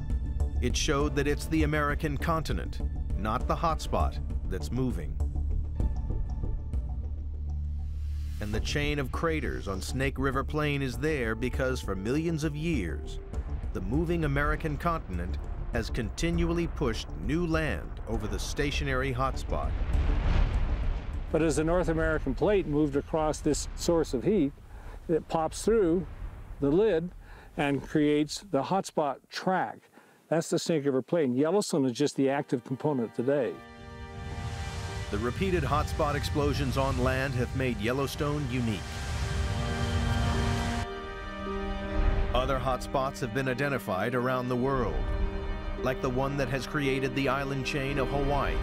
But Yellowstone is the only place where a hotspot has erupted in the middle of a continent. Each of the earlier explosions blew the original mountains to pieces. Then the land smoothed over with later flows of more runny lava that was released from deep under the Earth's crust.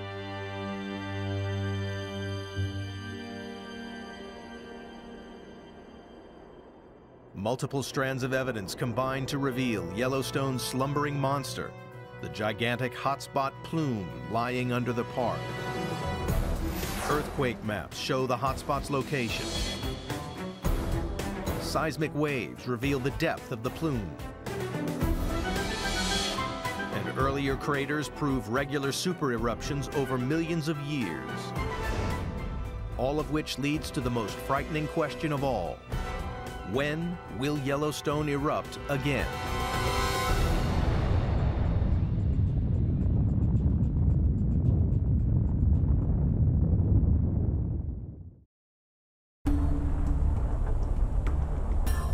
Measuring the amount and geographical spread of ashfall from Yellowstone's super eruptions produced some terrifying figures. 640,000 years ago, the eruption poured out around 240 cubic miles of material. Enough to bury the whole of New York State tens of feet deep in ash. If it happens again, thousands will die, and vast areas of the United States will be buried in volcanic debris. But when will Yellowstone erupt again?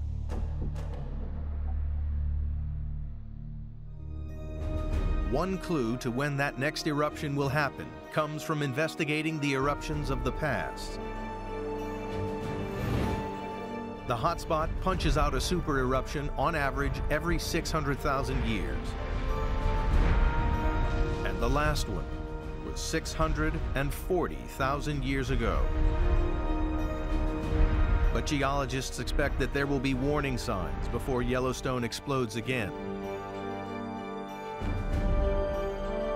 Volcanic eruptions are usually preceded by an increasing number of earthquakes. The quakes are a sign that underground volcanic chambers are filling with molten rock and expanding to stretch and deform the land up above.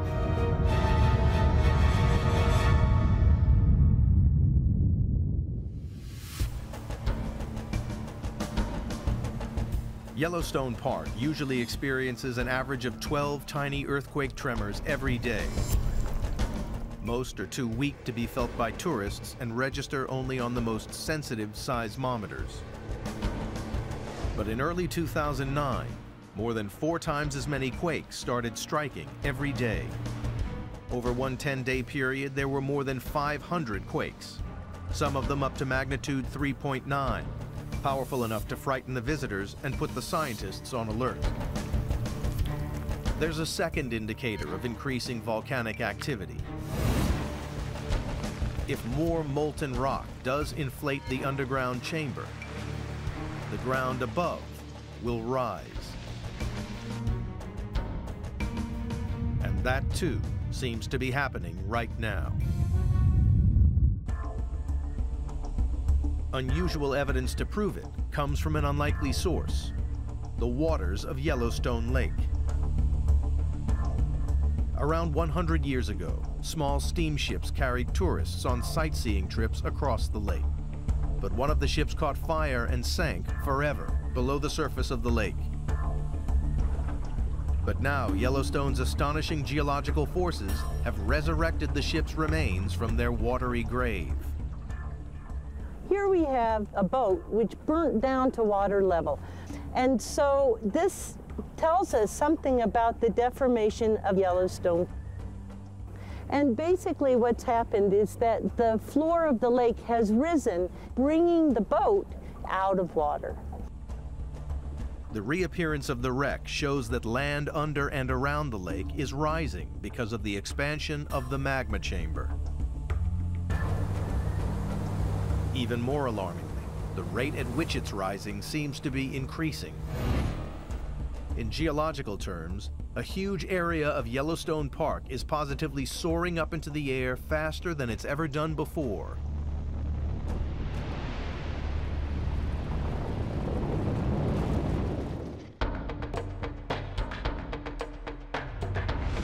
The biggest uplift of all has been recorded just a few miles from the shore of the lake. There's a GPS system here, a much more sophisticated version of the one in your car. It measures not only its surface position, but also its exact altitude to within fractions of an inch. There's a small radio antenna about the size of your thumb that sits on top of this steel rod. And it's anchored in about 3 or 4 feet. So if the ground moves up and down, the antenna moves up and down. The GPS and the land on which it's anchored are moving upwards. We're above the magma chamber, and beginning in late 2006, this whole area of ground started to rise at the order of 2 to 3 inches per year. And as of today, this whole system right here has risen about that much, and it's still moving today. And so we're measuring and keeping close track of the deformation of the uplift that we're seeing at this station. But does the uplift mean that Yellowstone's supervolcano is threatening to erupt once again? The question of what lies in Yellowstone's geologic future is fascinating. And I and all of my colleagues would love to know the answer to that question. The scientists keep a careful watch on the volcano's activity. The idea of science is to understand the process. And so we have a responsibility to see how this system is deforming and how it's working. And we have to be aware there is still a possibility of volcanic eruptions or earthquakes. After all, that's what made this system. And there's no reason to think that volcanism has stopped.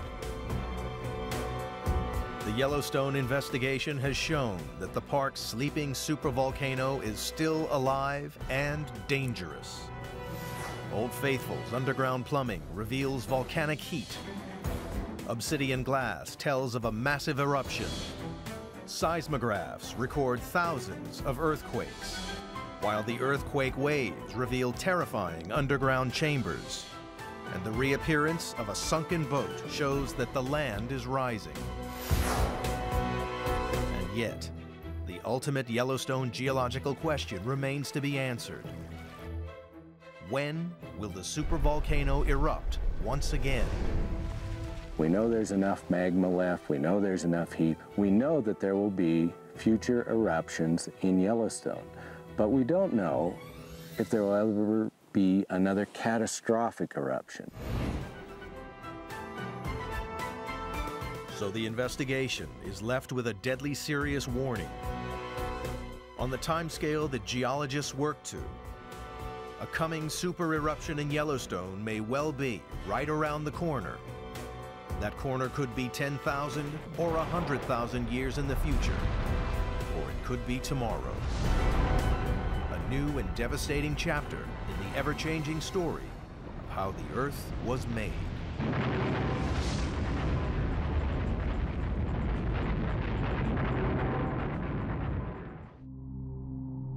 Earth, a 4.5 billion-year-old planet, still evolving.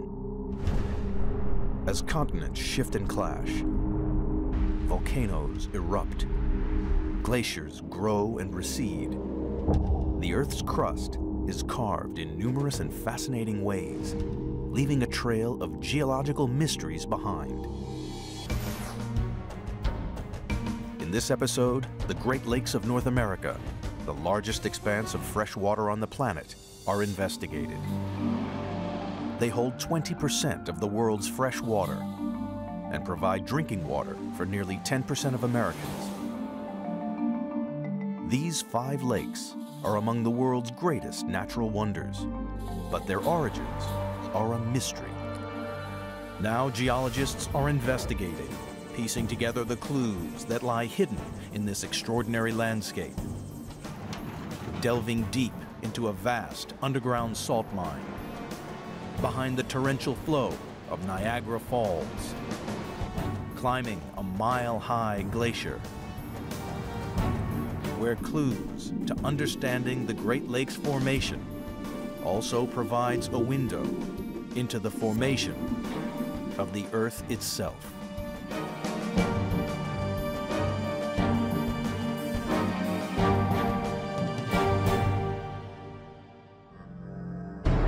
The 5 Great Lakes, Superior, Michigan, Huron, and Erie, pour over one of the world's great waterfalls, Niagara, into Lake Ontario.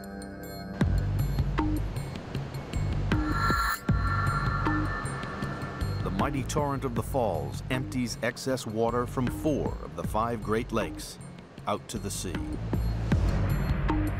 For geologists, the lakes are a natural wonder and a puzzle. And scientists are on the trail of how they were formed, with rocks as their clues, and ice, lava, and water as their suspects. Their investigation begins at these seemingly ordinary industrial buildings beside Lake Huron. Hundreds of feet below ground here, there's a remarkable secret.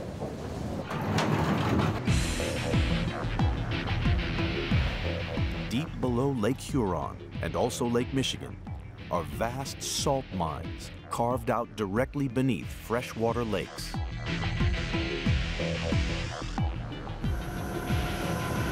Right now we're 1,750 feet below the surface of the Earth. We're in the largest underground salt mine in the world, and we're below Lake Huron, a large freshwater lake. Amazingly, this salt deposit was uncovered by accident. They were drilling for oil, and they hit salt, and that was the end of looking for oil. They just kept on digging for the salt.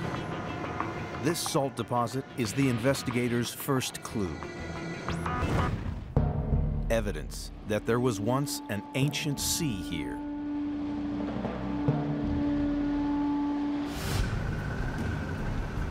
Many years ago, the salt was formed in a great salt lake, and the evaporation dry seasons, the salt dropped out, evaporated out, and formed the salt that we're actually mining in.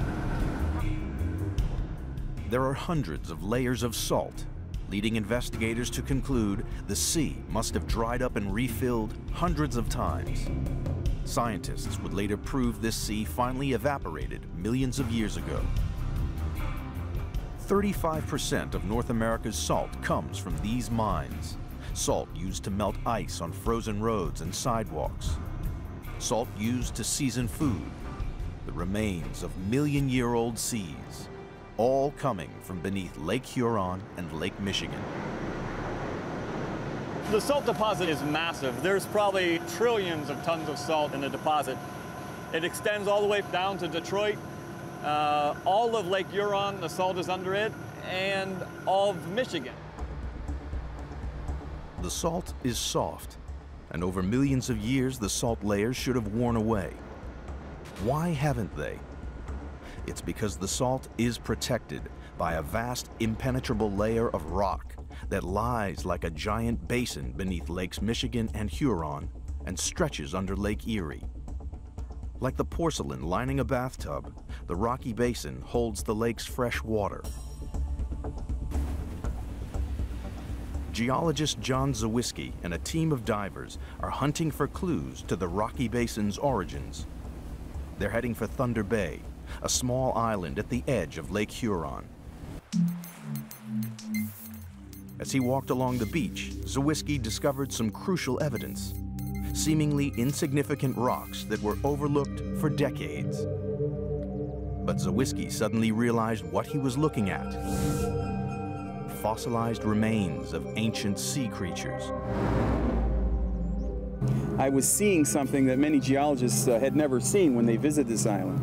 There were the heads of giant lime-secreting sponges that were some of the main reef builders. Zawiski uncovered a perfectly preserved fossil of a giant sea sponge that must have come from an ancient coral reef.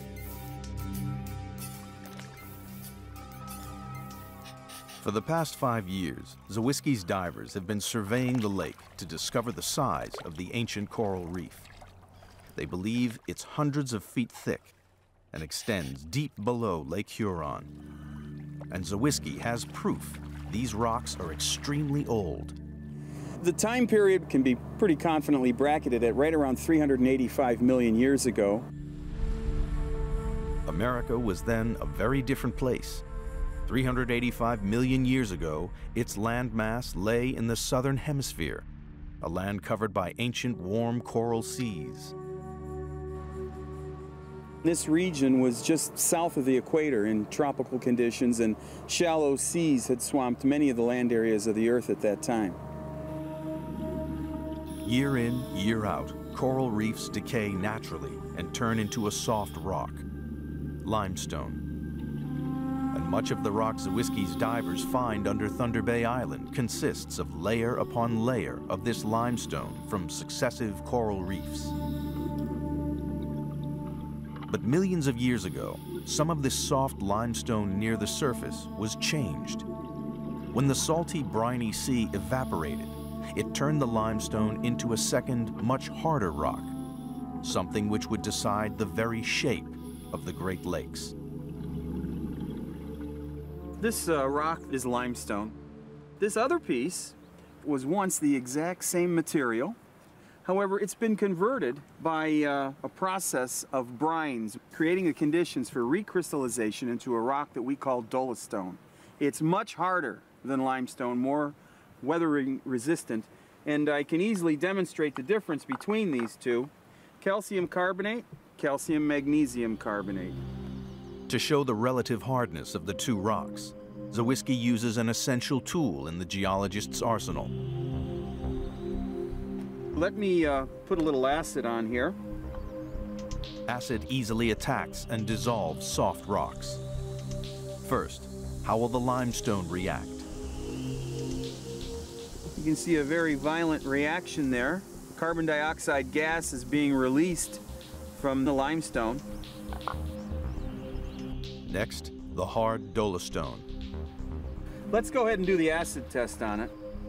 And you can see we don't get this violent reaction, almost no reaction at all. Zawiski has proved the dolostone layer is harder and more resistant than the limestone. The ancient ocean's salty water converted the top layer of the limestone deposit into a cap of hard, resistant dolostone rock. It's this that forms the super tough rock basin under 3 of the 5 lakes: Michigan, Huron, and Erie. Scientists were beginning to piece together the chain of events that led to the formation of the Great Lakes. The clues uncovered so far: vast salt deposits provide evidence of an ancient ocean. The briny ocean changed soft fossilized limestone into hard dolostone. Dolostone makes up the rocky basin under lakes Michigan, Huron, and Erie. The tip of the rock basin, the rim, forms steep cliffs that tower above these 3 lakes. This immense wall of rock, called the Niagara Escarpment, forms the boundaries of these lakes and makes possible one of the world's greatest natural spectacles, Niagara Falls. Over this hard dolostone cliff 3,000 tons of water a second tumble from 4 of the 5 lakes. But it's more than just a miracle of nature. Niagara Falls is a vital clue that helps scientists date when fresh water first began flowing into what we now call the Great Lakes.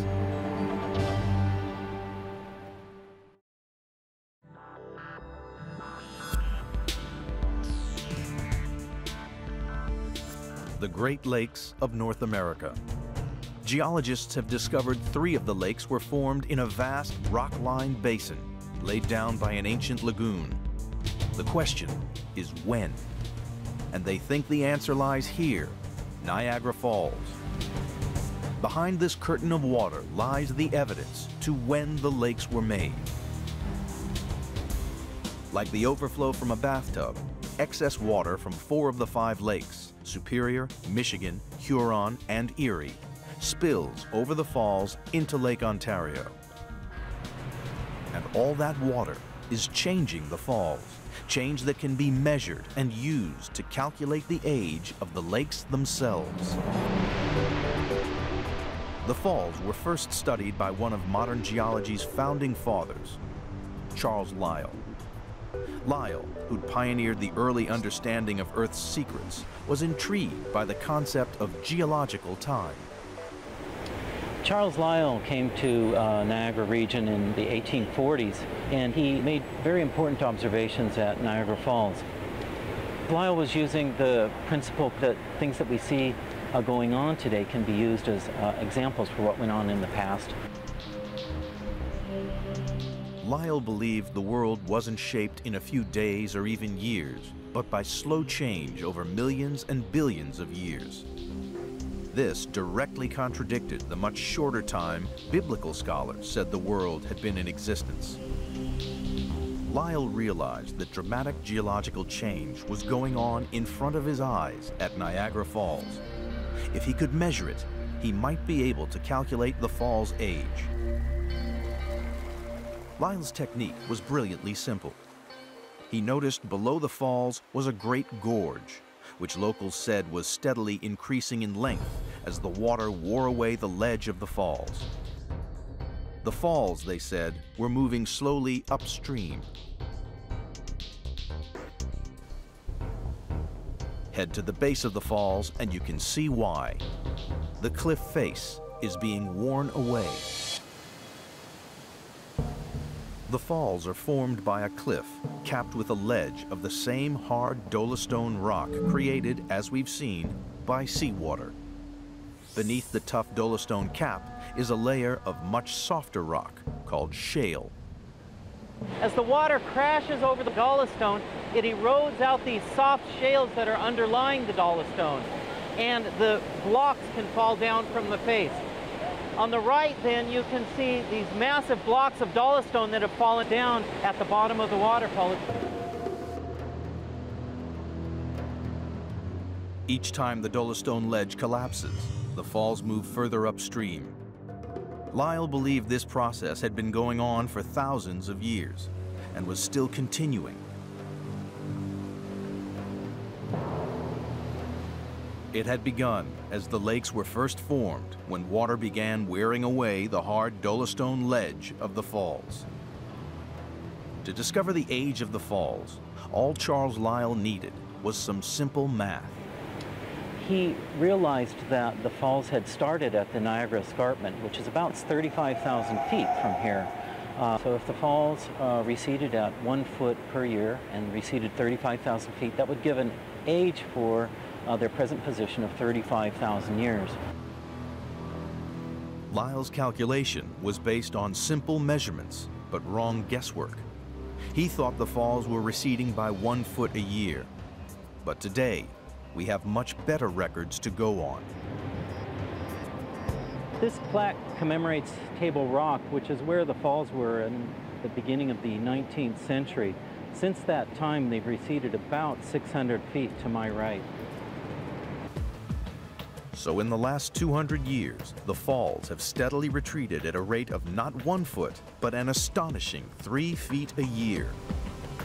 So instead of Lyell's calculation of 35,000 years old, The Niagara Falls were a third of that figure, just 12,000 years old, a mere blink of an eye in Earth's 4.5 billion year history. In the search to find what created the Great Lakes, scientists now had a crucial clue: the age of one of their key features. Born at the same time, the falls is the overflow for all the upper lakes into Lake Ontario and the sea. So if the falls have only been around for 12,000 years, then it means the lakes themselves must also be incredibly young. Now that scientists had worked out when the lakes were created, the next question was, how? What immense force could have created not one, but 5 huge lakes? A force so powerful it must have left a trail of incriminating evidence across the region.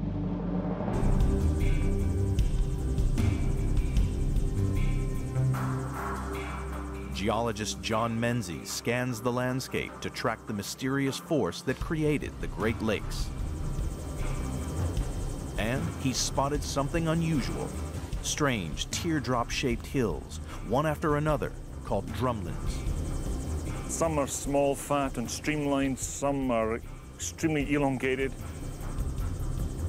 This one is about almost a mile in length, 150 feet high, and about 200 feet across. This is the evidence that John Menzies has been looking for. There are many drumlin fields in North America, but this one is a particularly large field. It has anywhere between 60 and 80,000. So it is truly an enormous drumlin field. Each drumlin points in the same direction, north, to where an immense force came from. This tells Menzies they were all created by the same powerful object. But what was it? The answer lies 4,000 miles away, high in the Swiss Alps. Here, the culprit is plain to see: snow and ice. Switzerland is home to some of Europe's largest glaciers. They're giant rivers of ice that flow down mountain valleys. Glaciologist Dr. Andreas Bauder studies how glaciers can transform the landscape. What he discovers here could also point to how the Great Lakes were made. We measure the movement of the ice. This reflector reflects a laser signal coming from a theodolite, giving us the position of this stake, and so then we can calculate the movement. My colleagues down here are drilling deep holes down to the base of the glacier to install instruments to understand how the glacier is changing here. Bauder's measurements reveal this glacier moves over 10 feet every month. Here, a seemingly stationary glacier is shown moving down the mountain, recorded by time-lapse photography over a year. To find out what's driving it, Bauder climbs high up the glacier. This glacier is thousands of years old and almost a mile thick in some places. Ice that's a mile thick weighs a colossal 3.8 billion tons per square mile. That's the weight of 59,000 fully laden supertankers. And it's this immense weight that makes the glacier such a force to be reckoned with. Its weight is slowly pushing the glacier down the valley, gathering anything in its path, collecting rocks and debris. The rocks act like the blades of a giant bulldozer, scouring the ground, digging up yet more and more rock and soil. But when the temperatures rise, the glacier melts, retreating up the valley and leaving rocks and debris behind in huge piles. This is how the teardrop-shaped drumlins back in North America were formed. They were bulldozed, landscaped by a powerful glacier. A glacier that may also have gouged out the Great Lakes. The evidence is coming together. Niagara Falls, dated just 12,000 years old. This suggests the lakes themselves are very young. The presence of thousands of drumlins pointing to ice that carved out the Great Lakes. It's a convincing case, but there's one problem. The Great Lakes cover an area 5 times the size of Switzerland. No glacier that size has ever been known to exist. Geologists were on the hunt for something even more powerful that could have created such huge destruction. A kind of prehistoric monster roaming over North America.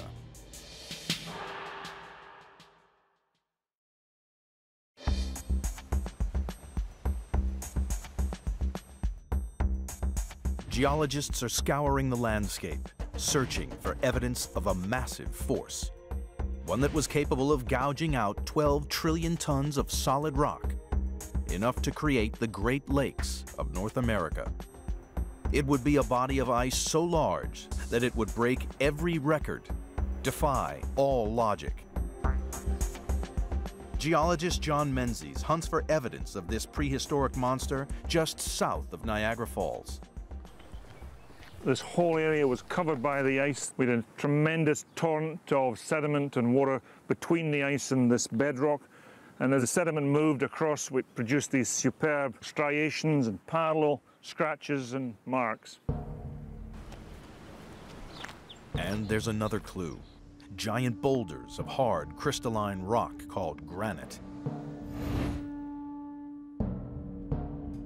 These hard, massive rocks sit in a flat, sandy landscape. They shouldn't be here. This is what we refer to as an erratic boulder. It's granite. It weighs some 80 to 100 tons.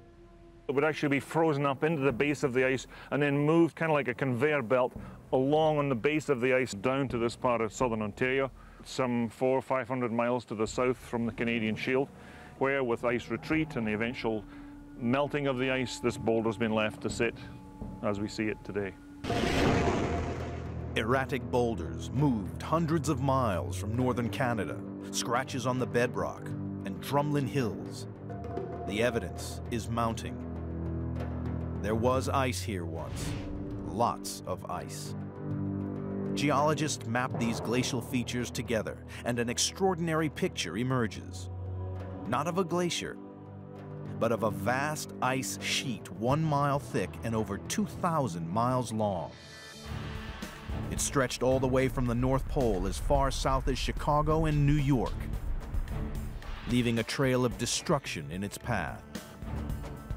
Here was a force powerful enough to create the Great Lakes. But even this vast sheet of ice couldn't have gouged out basins that are over 1,300 feet deep. It seemed the culprit wasn't working alone. At Scarborough Bluffs, just 100 feet from Lake Ontario, John Menzies has spotted an unusual deposit at the cliff face. Layers of rock provide him with a kind of geological time machine. The deeper he looks, the further back in time he goes. You could say that this is a journey through the last 60,000 years of geological history in this part of Canada. This lower formation is 65,000 to about 40,000 years ago. The next layer is between 25,000 and 10,000 years ago. Menzies focuses on the dark layers sandwiched between the light ones. What we have here is a sequence of sediments which illustrate the movements of the ice front back and forward across this part of Canada.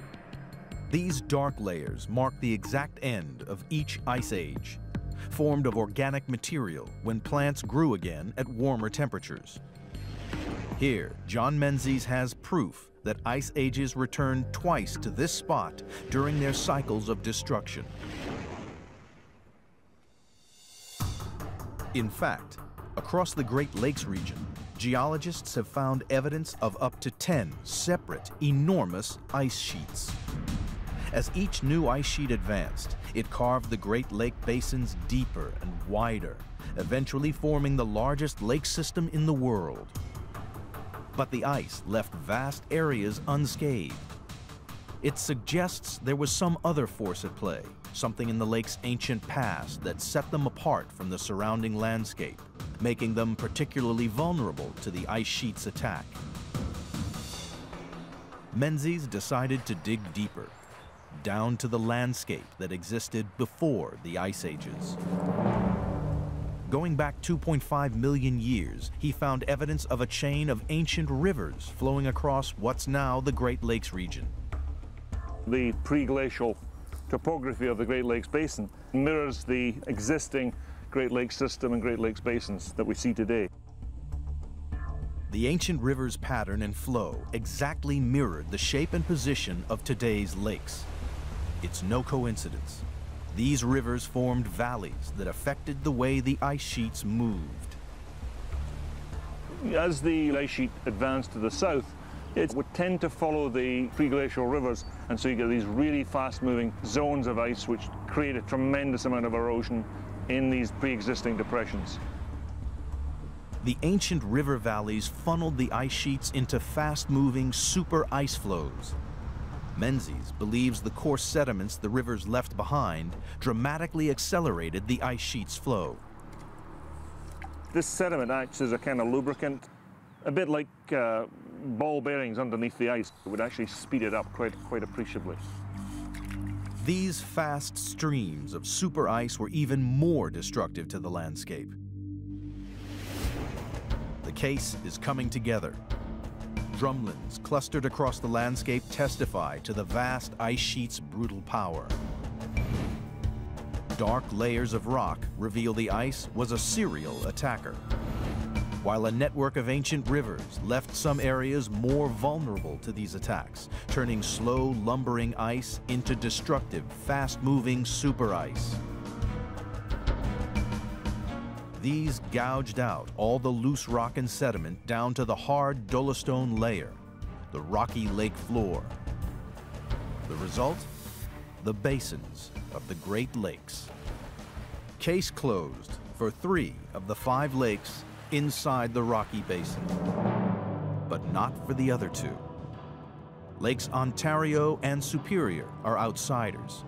The theory doesn't fit. They're simply too deep. In an attempt to find out why, a daring underwater expedition would investigate Lake Superior, the largest, deepest, greatest lake of all.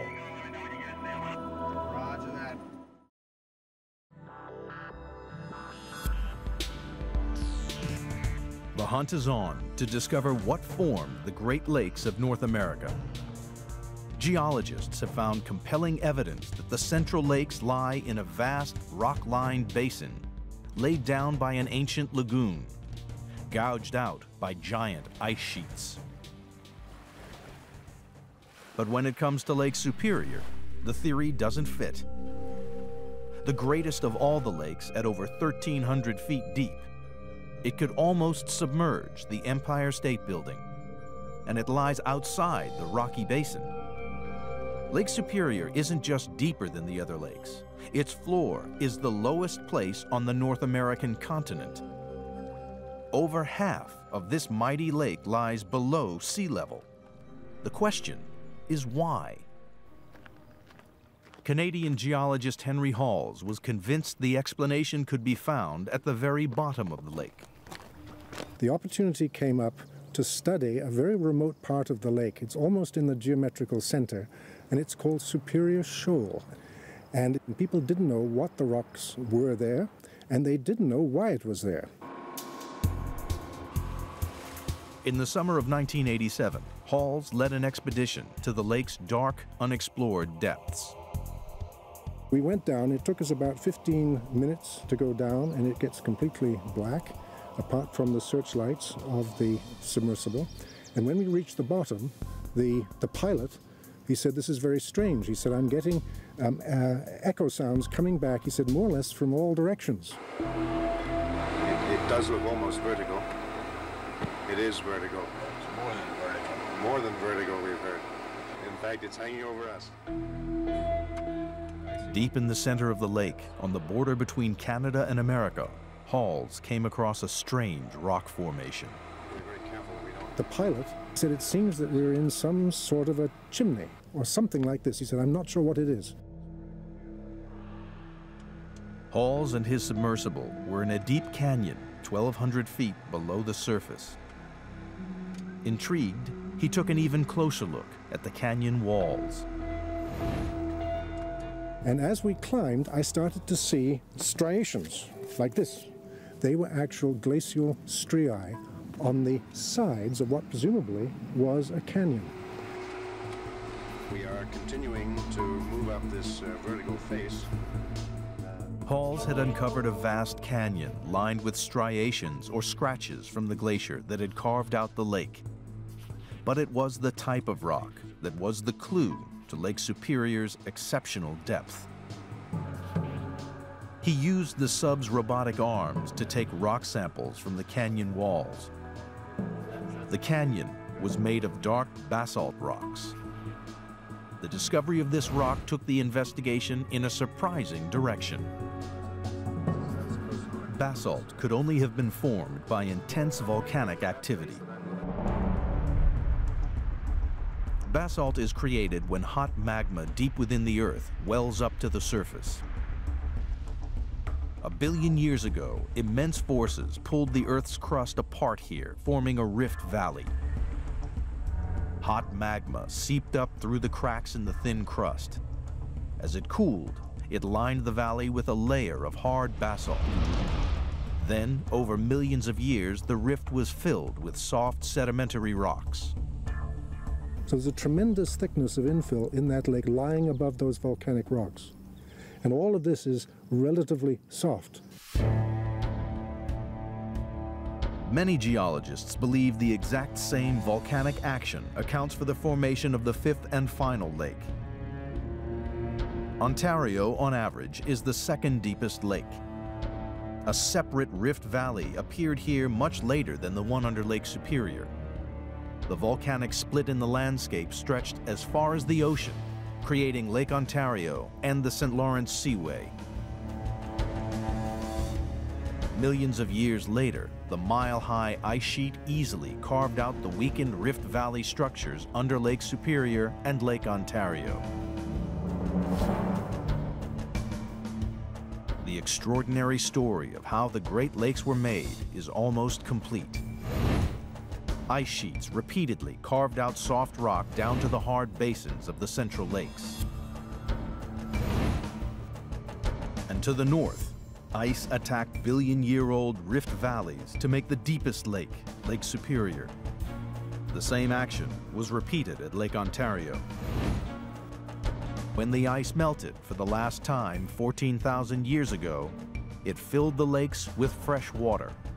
It sounds straightforward, but there's a problem. There's so much ice, the Great Lakes should be many times bigger than they are today.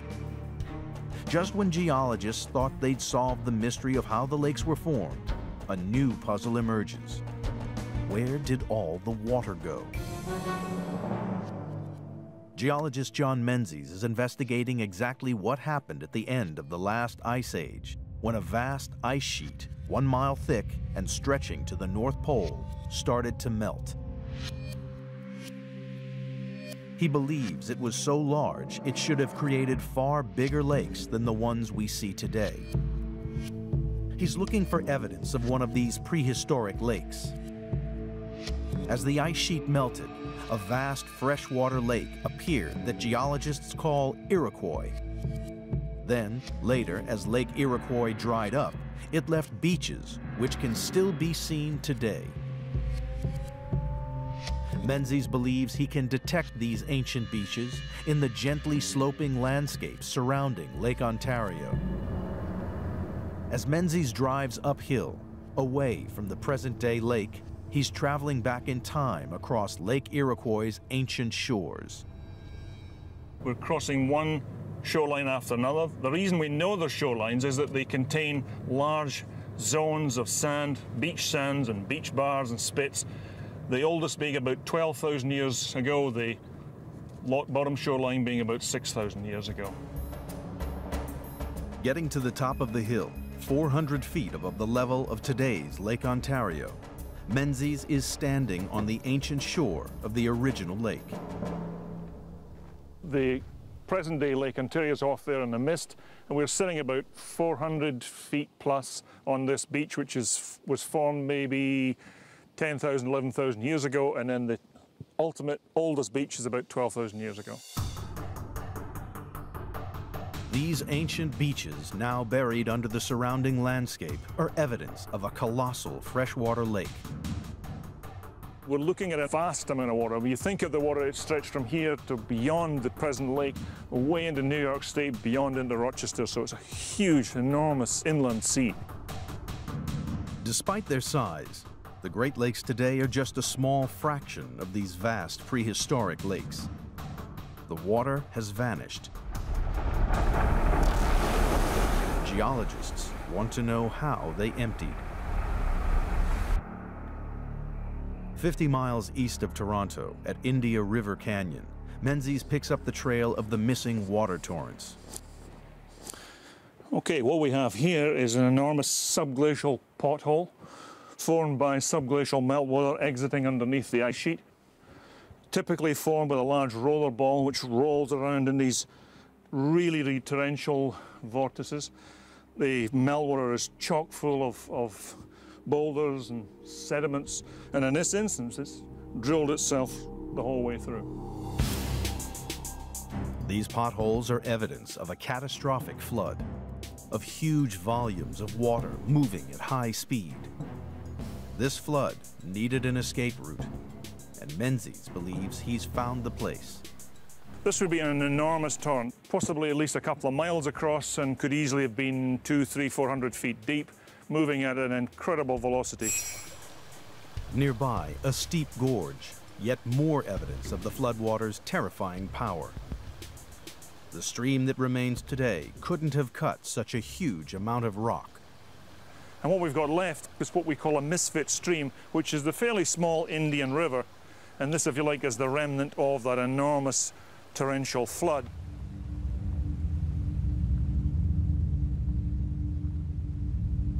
Geologists believe as the ice sheet retreated, it uncovered this ancient India River outlet, allowing vast amounts of meltwater to tear down towards the sea. Finally, 12,000 years ago, the ice retreated, freeing the St. Lawrence Seaway and allowing the lakes to settle into their present flow. The story of the Great Lakes is coming together. Ice sheets repeatedly ground out deep basins, digging out ancient weaknesses in the Earth's crust. Prehistoric beaches show that when the final ice sheet melted, the water flooded the basin to create vast superlakes like Iroquois. And as the ice finally retreated 12,000 years ago, the excess water drained away to leave the Great Lakes we know today. But even now, as we know how the Great Lakes were formed, they are still changing. And scientists predict one day the lakes might disappear forever.